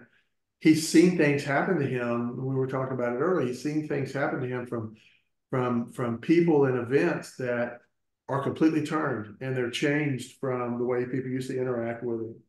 And it's God's got taken care of all of these things. It doesn't mean everything is going to be like hunky-dory and we're all moving our hands back and forth. But it's the knowledge and the confidence that God takes care of. It actually is the hunky-dory, your hands are moving back and forth, but it's not as the world was telling you that it was hunky-dory, as the world turning, so on and so forth. Yeah. And those who are living of their will, even our great friends in the church or holy communities that we were in before, because they don't understand, it's the acceptance that God is in control of everything is what I've gained from reading these writings more and more. And that's where the trust comes in, because God knows the situation better than I do, better than I can even think and how I'm doing. So as the world doesn't think it's hunky and dory, you actually do see it as like, oh, it's perfect. It's freedom. It's all God's plan. What can I, it's all God's plan. God's got this. Of course he's got this. No need for anxiety. No need for anxiety, stress, depression, all that other stuff. It is so taken care of. And it's exciting because, as I said before, you know, when you come into the Fiat Voluntas, when it is time, you will know the full attributes of all of creation when you need to know them. I don't need to know what some plant in Arizona that's a cactus, what it's doing in its attribute. It's not time to know that information. Do you understand what I'm saying? Like, he'll give it to you when it's that time. That's the trust. I don't have to have all of this knowledge of all the attributes now. That's not what I depend on. I depend on my nothingness. And when it is time to know, because in my nothingness, God will give it to me. And if there's something to do for my family and friends, what am I stressed or anxiety or any of those other things which is oppression from the evil one, I don't need to. He'll tell me when it is time what to do and how to do and what to do. Did I say that already? Mm-hmm. He'll tell you. Christy, and this will be this new outpouring of the Holy Spirit, you know. Yes. We will know. Pentecost, it'll be the new Pentecost that we're all waiting upon. Absolutely. Mary, can I just cut in for a second? Yeah. Yeah. Well, first of all, as a side note, I know about Arizona. I lived there for 15 years, but now I live in Florida. Different geographical plants and everything. It's pretty cool. But what I wanted to say was there's a couple things that you have said so far. And don't ask me to recall them because my brain doesn't function like that. Like if it's like 10 seconds ago, it's gone. But the thought that came to me was, it seems like the divine will writings were written for our time to truly understand a whole new level of the Holy Scriptures. Because some of the things that you're saying, all of a sudden I'm going back to scriptures that have now opened themselves up to us. And I find that very, very fascinating. Thank you. No, Ricky, you will enjoy reading scriptures more because now you have this gift of the Fiat Voluntas to it, and you see it in like a whole, the same light, but a different light. So last week we were talking about Peter and being on the shore, and when Jesus says, Peter, do you love me? Because we were talking about blessings. Peter, do you love me? And he asked Peter that 3 times. And after those 3 times, Peter said, yes, God gave him his mission.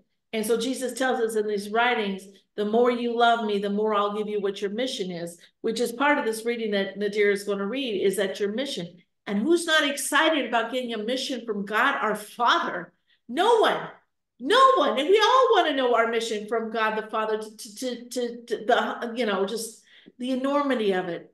And we've all discussed that. Scripture is a whole new, you might have read the Bible before, but you've never read the Bible when you had the writings of Luisa Picaretta and scripture together. It opens it up. It's a whole different understanding because it's the understanding of it in the eyes of sanctification versus just the eyes of redemption. And the catechism. And the catechism. You understand the catechism on a whole different light than even reading the church fathers or so forth. You can go through anything, and that's why Jesus says they all hold hands and they are now complete with the writings of Luisa Picaretta to complete the trinity of scripture, catechism, and the writings. And when I say catechism, I mean the church fathers, all of our tradition and so forth. The Mass is so much, we've always loved the Mass, but now you go to Mass and you're like, oh my gosh, it's opening up to you and so forth. So yeah, it's that's what he said, you can't put this down. Go ahead, Christy. Oh, sorry. Yeah, it's kind of like, for me, like the peeling of the oven or peeling away my human will, you know, and little by little, God has been doing different things. Like I stopped listening to the radio in the car. I'm self-employed and, you know, I just turned it all over to God. So if, you know, I lose a client, you know, following week, I seem to get a new one. It's just kind of amazing. And lately, the other thing I'm doing, I'm totally relying on him for this, is I don't use my alarm clock anymore. So I'm like, God, you know what time you think I should get up? That's when I'll get up. So I get up anywhere between 4:30 and 7 o'clock. And it's amazing how all this is happening. So just very little by little, you know, it sure has increased my trust, because, you know, that's the subject you were talking about a little bit ago. And that's, you know, when you said that, I thought, oh yeah, all these things that I'm doing, you know, are bringing me closer and closer to the divine will. And I'm just really excited. And this month is actually a whole year since I started reading the Louisa and trying to understand the divine will. I think I joined you guys in June, but April is actually when I started. And it's interesting because I was baptized in April 12th. And I think it was right around then that I'm like, the divine will, like, oh, this is what God wants me to do. So, so it's just, it's just been a wonderful journey so far. And I really like being in your Nicole, and I appreciate all of you and your input. So thank you. Yeah, love having you. Josephine. Yes, thank you. I just have like a salad of thoughts in my mind from every wonderful thing that I've heard. But the one word that I'm taking home today is the word masticate, because it's just so awesome how God can come down and use an everyday banal, action like masticating, like eating.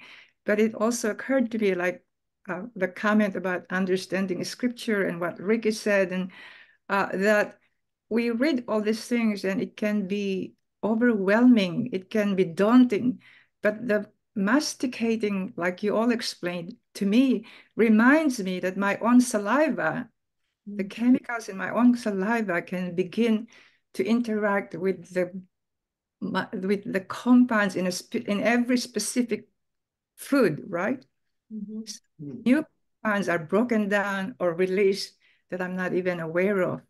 So I'm thinking, like John said, that you can just keep reading it and not be overwhelmed about it and say that, oh, it's not for me, it's too much for me, but it's in the reading, and also especially in concentrating on just chewing and masticating and letting all those interactions in my mouth happen, so that all the, even unknown to me, compounds in the food I'm eating, specifically in every specific food item, which contains different compounds or nutrients, like every single food or word that I might be thinking about, can actually give me understanding that eventually later on in the gaps of daily life, like what Paula said, looking at the stars at sky every night, or coming upon an unexpected grace, which I call as a love bomb from the Father, that things finally are put together in my mind, because Miss Haynes said how the abstract and immense, knowledge and love that God wants to give us, but will take forever, like Mary said, to learn in heaven, that I can begin to put them together, in every act, in every moment of the day, in just daily life, like making a wrong turn and I see a butterfly I've been looking for. That all of those are acts of love, in me, with the Father, with me in the Holy Trinity, in the divine will. Yep. Nudge awareness. So Yeah. thank you all. Nadira, if you haven't found it by now, I can't do anything else to help you find that I found it. I found it. Okay. March 14, 1926. One who lives in the divine will must be the voice of all created things. In order to fulfill this office, the soul must be newly born in the divine will. The great difference that exists between one who is newly born in the divine will in time, like the celestial mama, and the one who is reborn in the divine will at the thresholds of eternity. I continue to dissolve myself in the holy divine will. I would like to embrace everything and everyone, to be able to bring everything to my God as my own things, given to me by Him as gifts, in order to give Him for each created thing a little word of a love, a thank you, and I bless you, and I adore you. And my always lovable Jesus came out from within my interior, and with his omnipotent fiat, he called the whole creation in order to place it on my lap, to give it to me as a gift. And with tenderness, all love, he told me, my daughter, all is yours. For one who must live in my will, everything which came out of my will and which my will preserves and possesses must be fully hers by right. Now it was my omnipotent fiat that extended the heavens and studded them with stars. My fiat called the light to life and created the sun, as well as all the other created things. And my fiat remained inside the creation as triumphant, dominating and preserving life. Now one who has won the divine will has won the whole creation, and even God himself.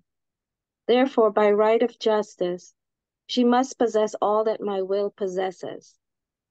More so, since the creation is mute for its creator, and I made it mute because the one to whom I was to give it, and who was to live in my will, would herself have speech in all created things, so that all things made by me might be speaking, not mute.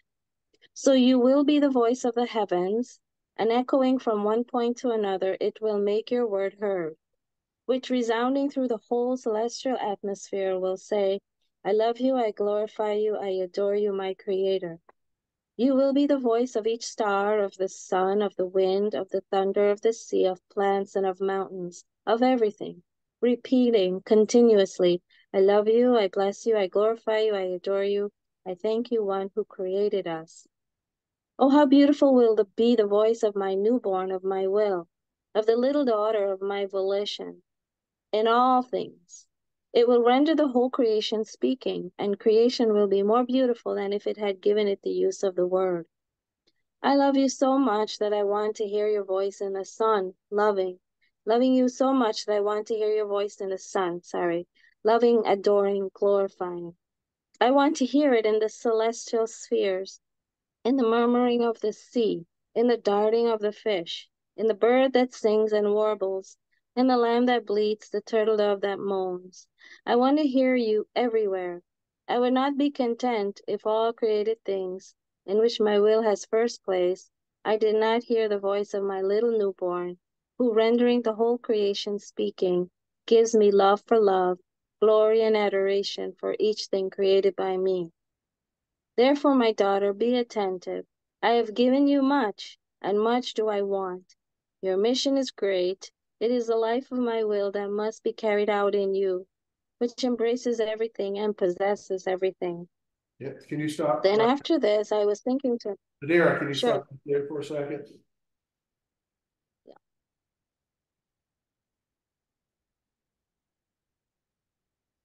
Going back to a paragraph a couple before, that starts with, now it was my omnipotent fiat that extended the heavens and the earth. If you go down several lines, now one who has won the divine will has won the whole creation and even God himself. Therefore, by right of justice, she must possess all that my will possesses. And because the divine will possesses all of creation that we talk about, by right, children of the divine will also possess creation. And that possession comes with a responsibility, in that there's a recognition that you are speaking for the trees and the birds and the fish and the rocks and everything that has been created by God. As he said, he purposely did not give them a voice, because the intention was for us as creatures to be the voice for all creation, because all creation was put in place for us. And so it's an idea, it's a truth that it comes slowly to come to an understanding, as many of these do, to say, you mean I can do that? You mean he wants me to do that? You mean I get to do that? I get to do that? And the answer is yes. The answer is yes. And when you go through that, there's a conversion. I mean, you give your yes, you want to be part of this, you want to learn about it, your intention is to go the full route, but you're still learning as you go along, and you go, well, first of all, you go, I can't believe that he wants me to do this, and then I can't believe that I am doing this. And it's part of what happens as we progress through, as I like to say, to go further out and deeper down in the sea of the divine will. There's just things that happen that you recognize are part of what God does.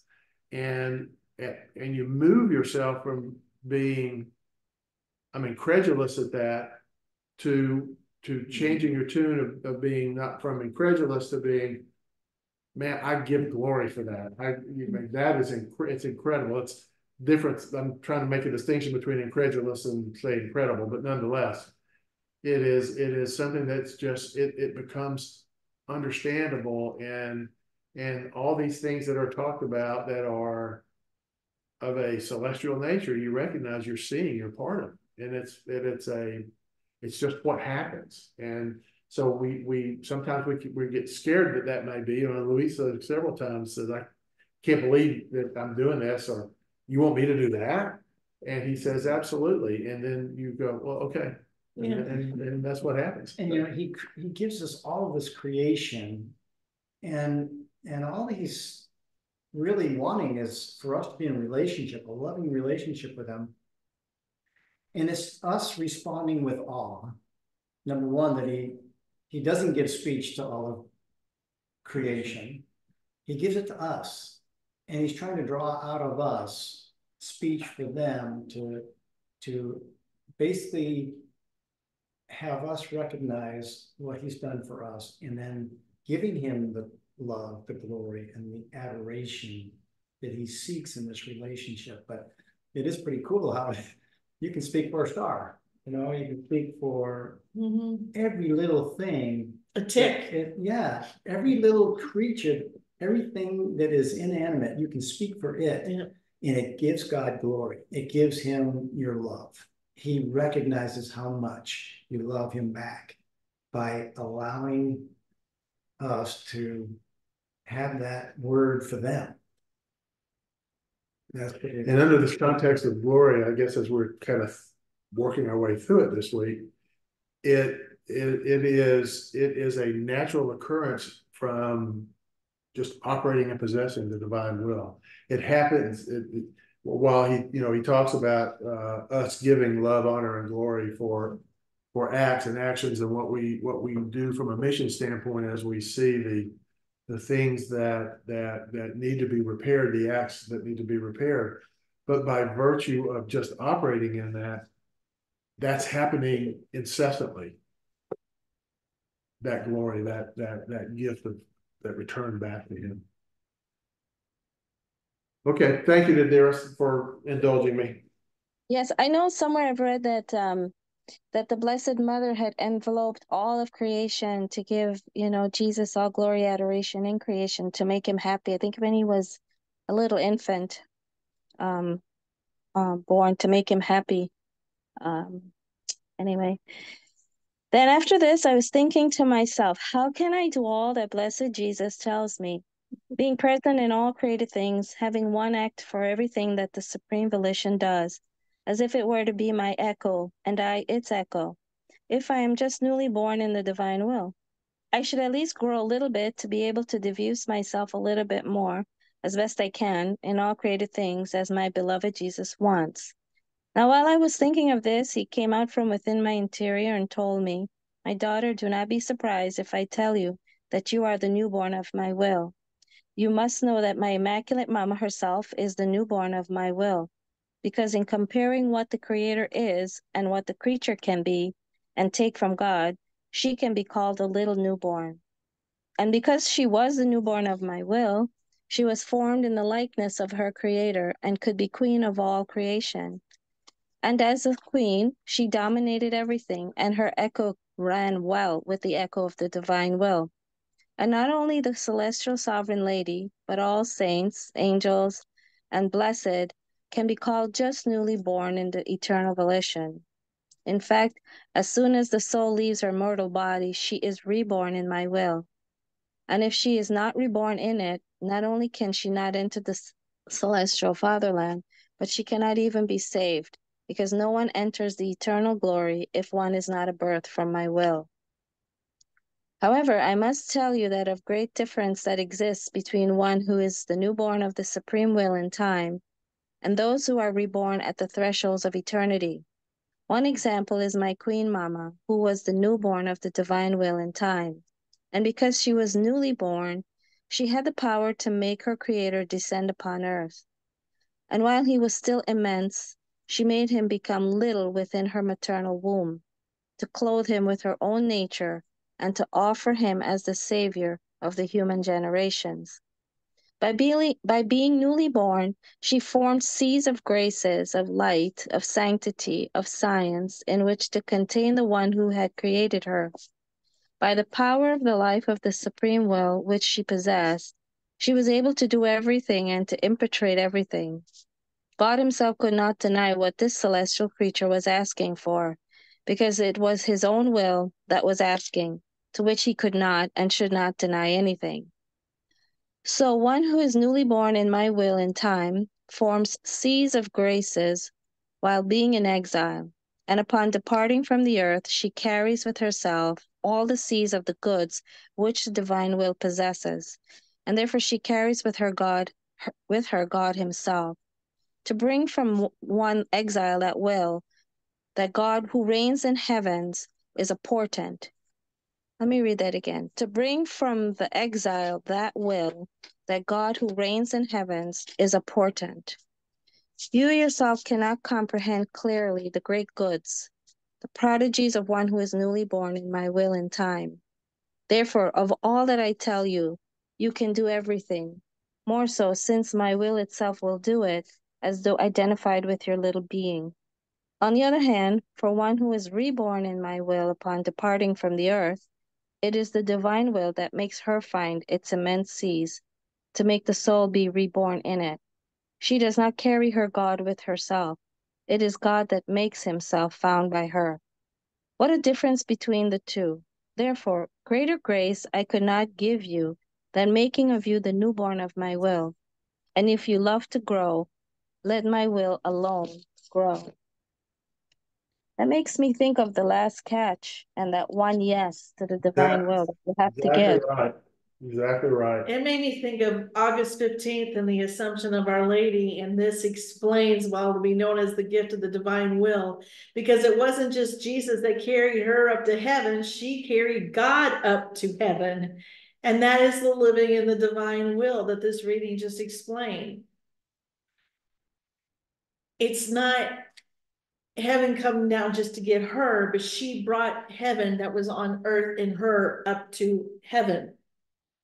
You know, She does not carry her God with herself. It is God that makes himself found by her. That's one that's at the reborn on the verge of eternity. To bring from the exile that will, that God who reigns in the heavens is a portent. All right. So one who is newly born in my will and time pours the seas of grace while being in exile. And upon departing from the earth, she carries with herself all the seas of the goods which the divine will possesses. And therefore she carries with her God herself. So go ahead. The Feast of the Assumption will be known as the Feast of the Divine Will because she brought God from the exile into heaven. I can't put it right in words when I'm thinking in my head. So explaining just a little bit, the coming from exile means coming from earth. Yeah. That's earth. And to me, what he's trying to tell us is that when one comes to understand about the divine will, comes to accept it and desire it and learns to live from it, what we know is that with that intention, that constant every moment intention of wanting to operate in the divine will, then Jesus does the work. And by virtue of doing that, we are creating divine acts. We are generating divine acts. And those divine acts is what she's talking about, that accompany our soul to heavens. And because the acts are divine, God is in those acts. We take God back up to heaven through those acts. As Nadira mentioned with the last catch, the last catch is that as I like to say, it's the other way of looking at the parable of the laborers, where God is, if they want to work, no matter what time they come to the job site, he'll put them to work and he pays them the same thing. So as we were passing and we're on the deathbed, we know from the writings that Jesus and Mary are there, and it just takes one act in the divine will to gain entrance into heaven, and that can be the acceptance of your death as an act of the divine will. But when you're coming into it at that point, you don't have acts behind you like the children of light have while their time is here on earth. And so God presents himself there again one more time, because we know God's always running after them, right? After anyone, to be able to create that relationship with him. So there's a differential between operating, possessing on this side of death, and generating and repairing acts, and you bring that forward into the Yes, celestial world. but go back to what Paula had said earlier. Let's go back to there. When you enter into your soul, there's only the one prime act. Which she brought into heaven was the one prime act. Same as when our Jesus ascended into heaven, he brought the one prime act, which all divine lives from all the acts that he repaired, redone, and reordered go into that one prime act of God. Go back to return to God, to the state and order in which God had created it. All of our acts, the prime act of God. So we say acts plurally, but not to get confused. All acts go into just what? The one prime act of God, when he said, fiat, let there be light, and creation began. The one prime act of God. So Mary, when she was assumed, it wasn't, I'm just trying to wrap my head around it. I'm speaking out loud. So jump in with whatever you want. I'm just trying to wrap my head around this. Our Lord came down to get her, but she already possessed the prime act of God. And so the two together, the assumption isn't just in our minds of just our Lord coming down, body and soul, taking her up to the heavens. She, of course, assumed, not ascended, assumed he had to do that because she was born.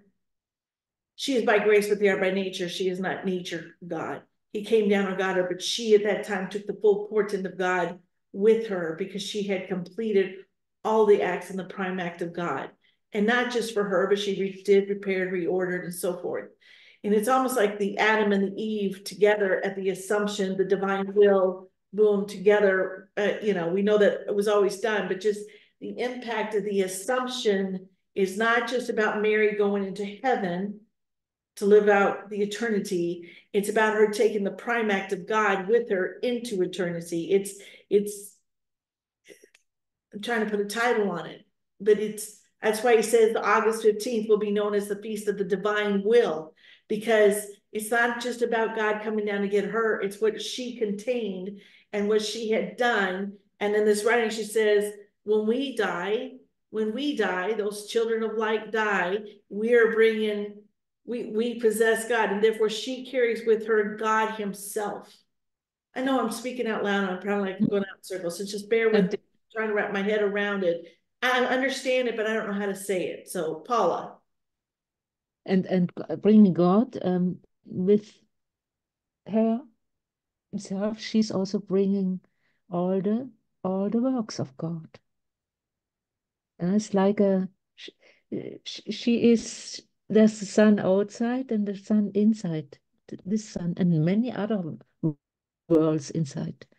This creation is only one outside, and she has it, this whole creation, she's the queen, is in her soul, because God is in her soul. So also the whole creation and much more, because she is in this she's in this generative power. She can make more seas of love, more suns, more stars, more beautiful flowers.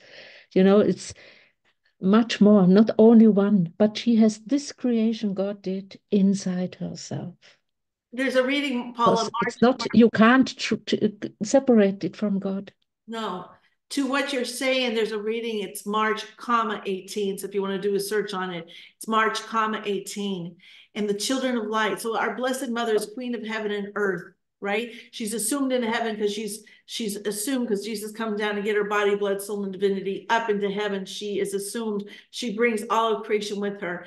It's important to understand that when you read that reading, because he says, unlike children who do not live in the divine will, and they do say yes and give their one act, and they're living among the blessed, their acts that they're doing in heaven, because everybody thinks that you're not doing anything in heaven, but you're still doing acts in heaven, do not generate divine lives. But children of light, Yes. acts once you enter into heaven, because you're bringing God with you, you are still generating divine lives in heaven with your acts. It's incredible. Yes.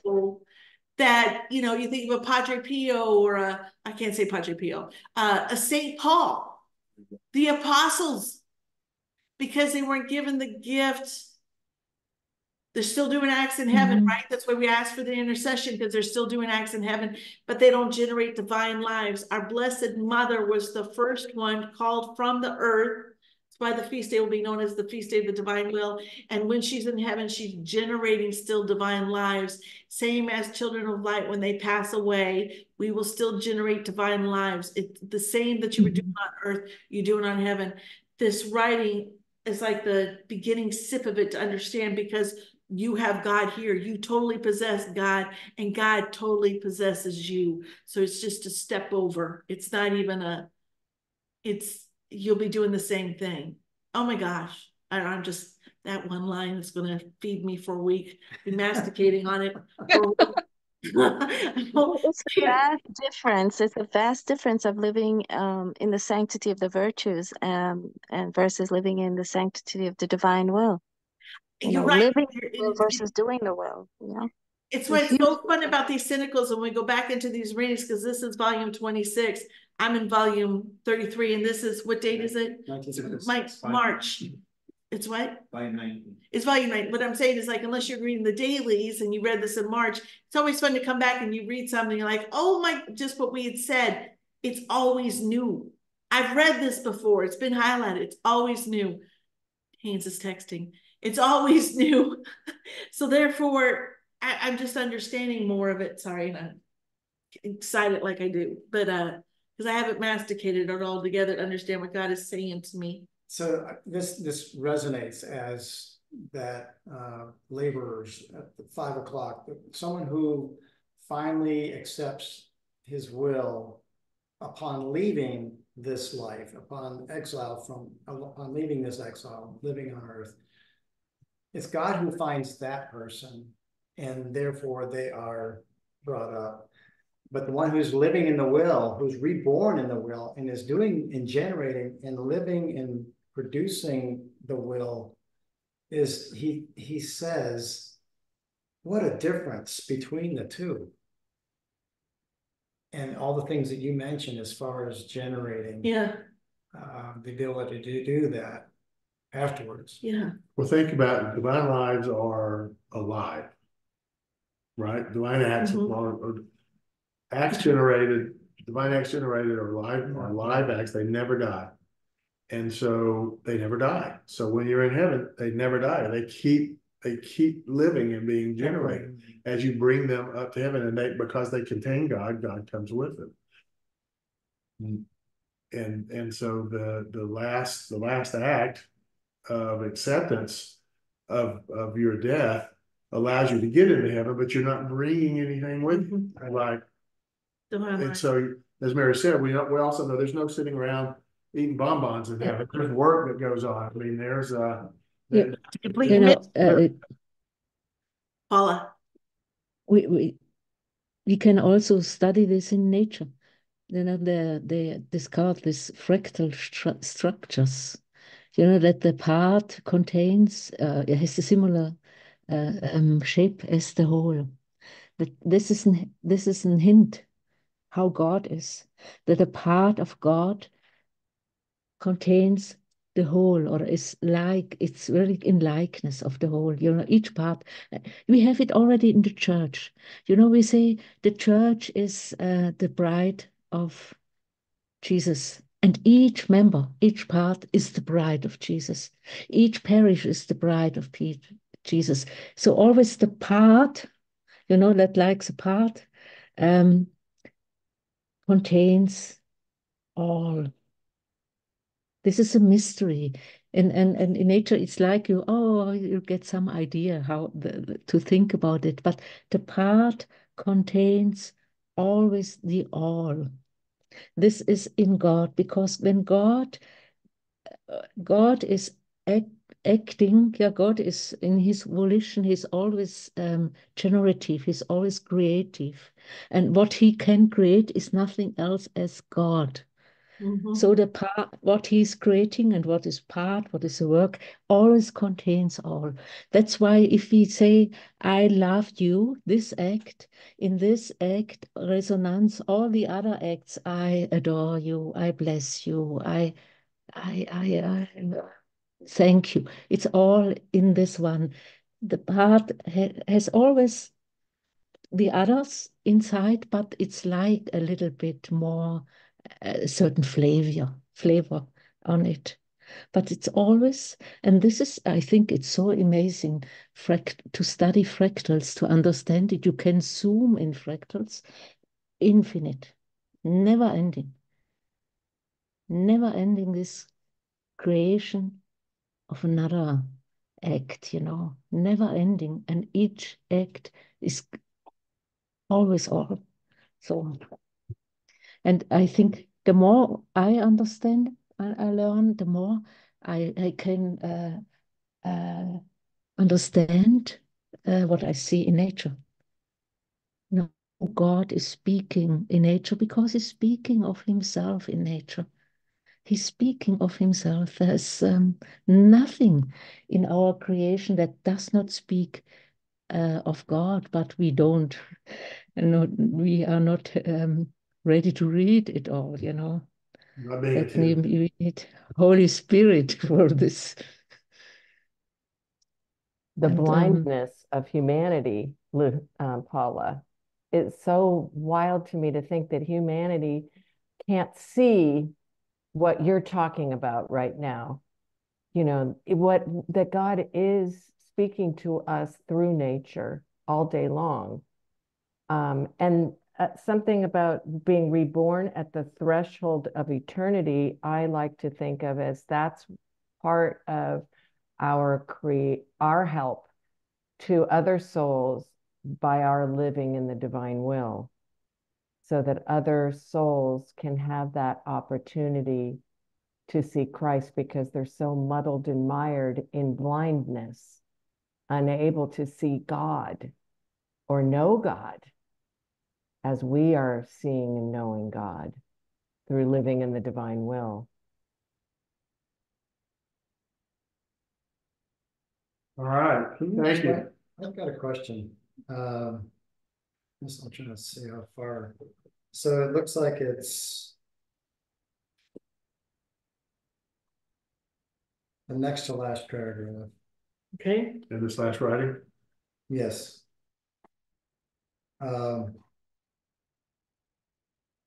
it talks about Mary and the celestial mama and how she was formed in the likeness of her creator, and therefore could be queen of all creation. And as queen, she dominated everything. Her echo ran well with the echo. Can you see that? Yes. Of the divine will. And not only the celestial sovereign lady, but all saints, angels, and blessed can be called just newly born in the eternal volition. In fact, as soon as the soul leaves her mortal body, she is reborn in my will. And then it goes on to show something that is dark, that if she is not reborn in it, the will, not only can she not enter the celestial fathering, but she cannot even be saved, because no one who enters the eternal glory is one who is not a birth from my will. So he groups Mary with the angels and the saints, the angels, and the blessed, and as newly born in the eternal volition. But hers happened at her immaculate conception. Right. So she was created in his likeness, whereas we were just kind of created in his image with the ability to be in his likeness. Correct. But because of the fall, we need to work towards the likeness. Right, because we're born of common stock. Right. And she was born of the Immaculate Conception. Okay, so so my question is, okay, he's mentioning Mary, and then the saints, and the angels, and the blessed.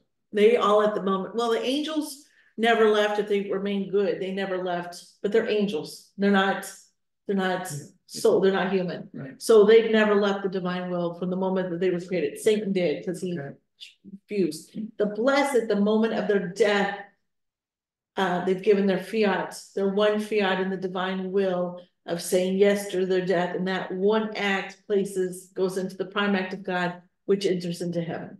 Okay. All right. And Mary gave this fiat at the moment of her conception. Yes, Mary, our Blessed Mother, gave the fiat. She had always this free will also, but she gave her fiat, and she gave a second fiat that she will be the mother of the Redeemer.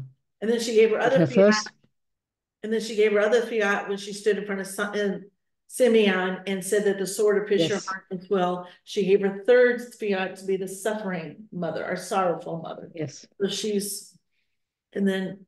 So this last sentence, if she or he is not reborn in the will. They didn't give their act to their death. They didn't. Yeah, they said no. Right. Yeah, okay.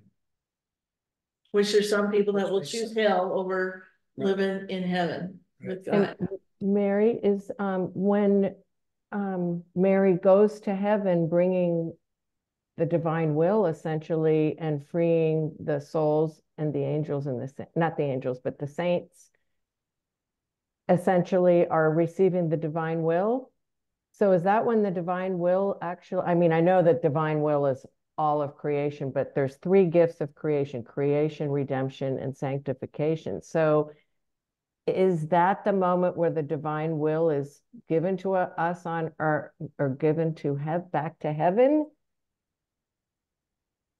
Or Not understanding the question. Well, because Jesus ascended first, and so he ascended. We know when he ascended, he took all divine lives with him and presented the Father all the divine lives. And our Blessed Mother also did the presentation of all divine lives as our mother, and all children are under her mantle. And because of who she is, they can't deny any of her prayers or her requests. So therefore, it's given to her to come and mark her children who will live in the divine will. But I'm just no, because heaven opened up on Holy Thursday when he was at the Garden of Gethsemane. Heaven was opened up. So that's when. But when he ascended, it's when he took all souls that were waiting to enter into heaven. You know, Joseph, Elizabeth, his grandparents, so forth. When he ascended, all souls, that's when they went into heaven. So that's when the blessed entered into heaven. But I don't think it's ever written or where it's said, but the hour of their death, what happened to those who died before Christ came. We know that Christ had to descend down even into the throes of hell to show everybody in hell what he did for them in redemption and sanctification.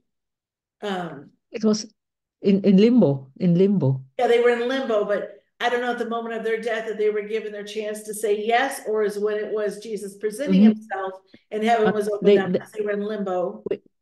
They waited there. They were waiting there until the heaven was opened up. the So that's when they gave ascension their of fiat. Jesus. So that's when they go with Jesus up. Yeah. Adam, Eve. Yeah. You know, they have all waiting. David. Yeah. The question, Paula, Moses. I guess the question in my mind is, would they, and it doesn't have to be answered and we don't have to know the answer, but it's just one of those questions out there. With this reading, the blessed gave their yes to living in the fiat the moment of their death. Those who died before Jesus opened up heaven. Yes. The question would be, did they give their fiat at the moment of their death, or did they give their fiat when Jesus came down and presented himself and they said, okay. Absolutely, I want to go to heaven. In the moment of death. Moment of death. Okay. All right. I don't know, but I think it must be. I have a question, and you don't have to answer it right now. You can just let it percolate unless you know the answer, and then let me know. I'm a hospice worker. And for outreach ministry where I'm at Holy Faith. And I'm just wondering how all of this talking about death and the last recognition of the divine will and whatnot, how can I apply this with my patients as they're going through this transitional phase in their life? Ricky, it's what we all do. We pray that everybody says yes at the moment of their death. But I do it every time I receive the Eucharist. I take all the blood of Christ, pour it, all the blood of Christ on every soul that is dying, that they say yes at the moment of their death to enter into heaven. It is what our Blessed Mother is praying and what she's doing at the moment at the Holy Mother Mary of God, Holy Mary, Mother of God, pray for us sinners now and at the hour of our death. That's what she's doing, and it's what the children of light are doing. Is everything is in your possession. So what would you do since you possess God himself? What would you do at each one of your patients the moment of their death, but to insist, encourage, pound into their head, say yes, say yes, say yes to your death and mean it. Don't worry about the accusations. It's how you die what matters, not what you did in your life. It's how you die in a state of grace. Say yes to the one act of God. Don't listen to the evil one or the accusations that you're going to have in your head. You just need to say yes and just keep saying yes. That's what I would do. Well, okay, now I have two questions. One is the Divine Mercy Chaplet related to this at all? And two, sometimes when I go into hospice, they're already brought in a condition where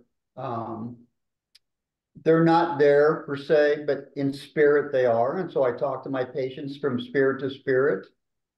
I guess that would be apropos in that. Correct. In that case, yeah. Okay.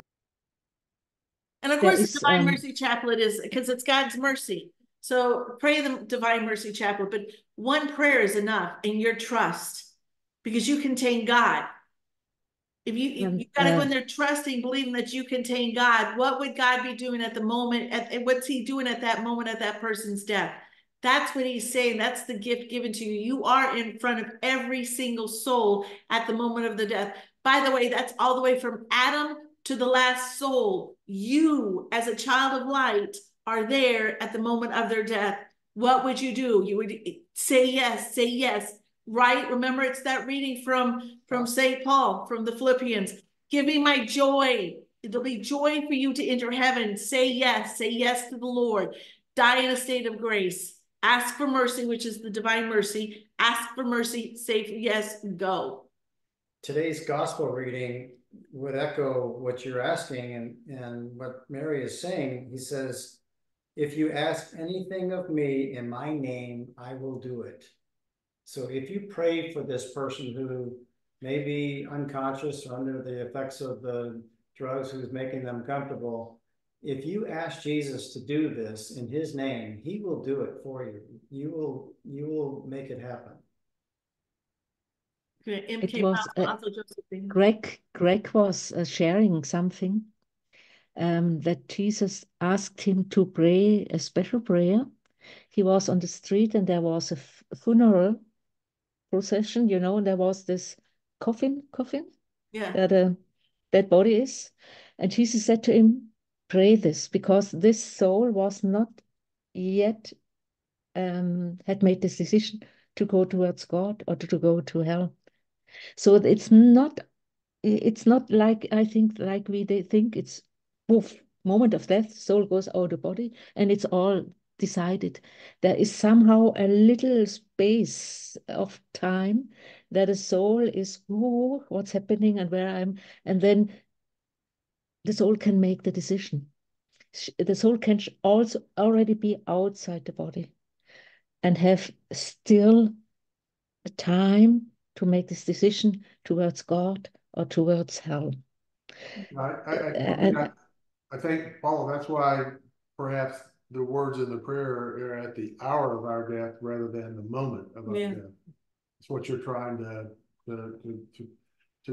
outline and visualize that there is. It's not like you said. It's not poof. Yeah. Doesn't just from reading the writings, it doesn't feel like it's poof, but there's. And I would dive the dying people in. I will take the love of God and I will dive them into the love, because it's in that moment it's conquering of love of the soul. Yes. That's all. The soul has to Drown the say soul yes to. in God's love. Yes. Can I add something to that, Ricky? Ricky, if I were with you and I've been in a situation, similar situation, I start with asking my angel and the angel of the person to pray with me and to pray for this person. And of course, I would ask the Blessed Mother, because I remembered my thinking of the wedding at Cana was Jesus' way of telling us, without saying it specifically, that our Blessed Mother, like you all said, like Paul explained, she has God in her, and God is, and she is in God. So our Blessed Mother, as I understand it from Jesus at the wedding of Cana, is a powerful woman who can obtain anything and everything from God, God within her and she in God. So I would do that in the presence of my angel, the angel of the person, and with Mama Mary speaking to the Most Holy Trinity for this person. And of course, if I were close by and next to this person, I am in healthcare, so I would hold his or her hand or touch, because I believe that the dying needs that loving touch. It's God loving them, welcoming them through me, through us. And I would, even if they're not you physically, we think, but they're still there. And I believe they can still hear. They're still present. Even actually in the coffin, they're still present until the last moment, like Paula said. And that's how I would begin. And I may say something like, you let the Holy Spirit speak and pray, in you and with you. And I might be able to say how you are anticipating how that beauty, that wonder that eyes have not seen or heard, will be the next like screen, the screen, the movie will open for her, and that she will find herself in what Paula tried to describe earlier, in the immensity of God and in the wonder of heaven that will take us forever to discover. Because actually, as an aside, even on earth, I already experienced that foreverness, or that eternity of discovering all the creations of God and all the wildflowers around me where I live. So I would say something like that with that person who is in the process of dying.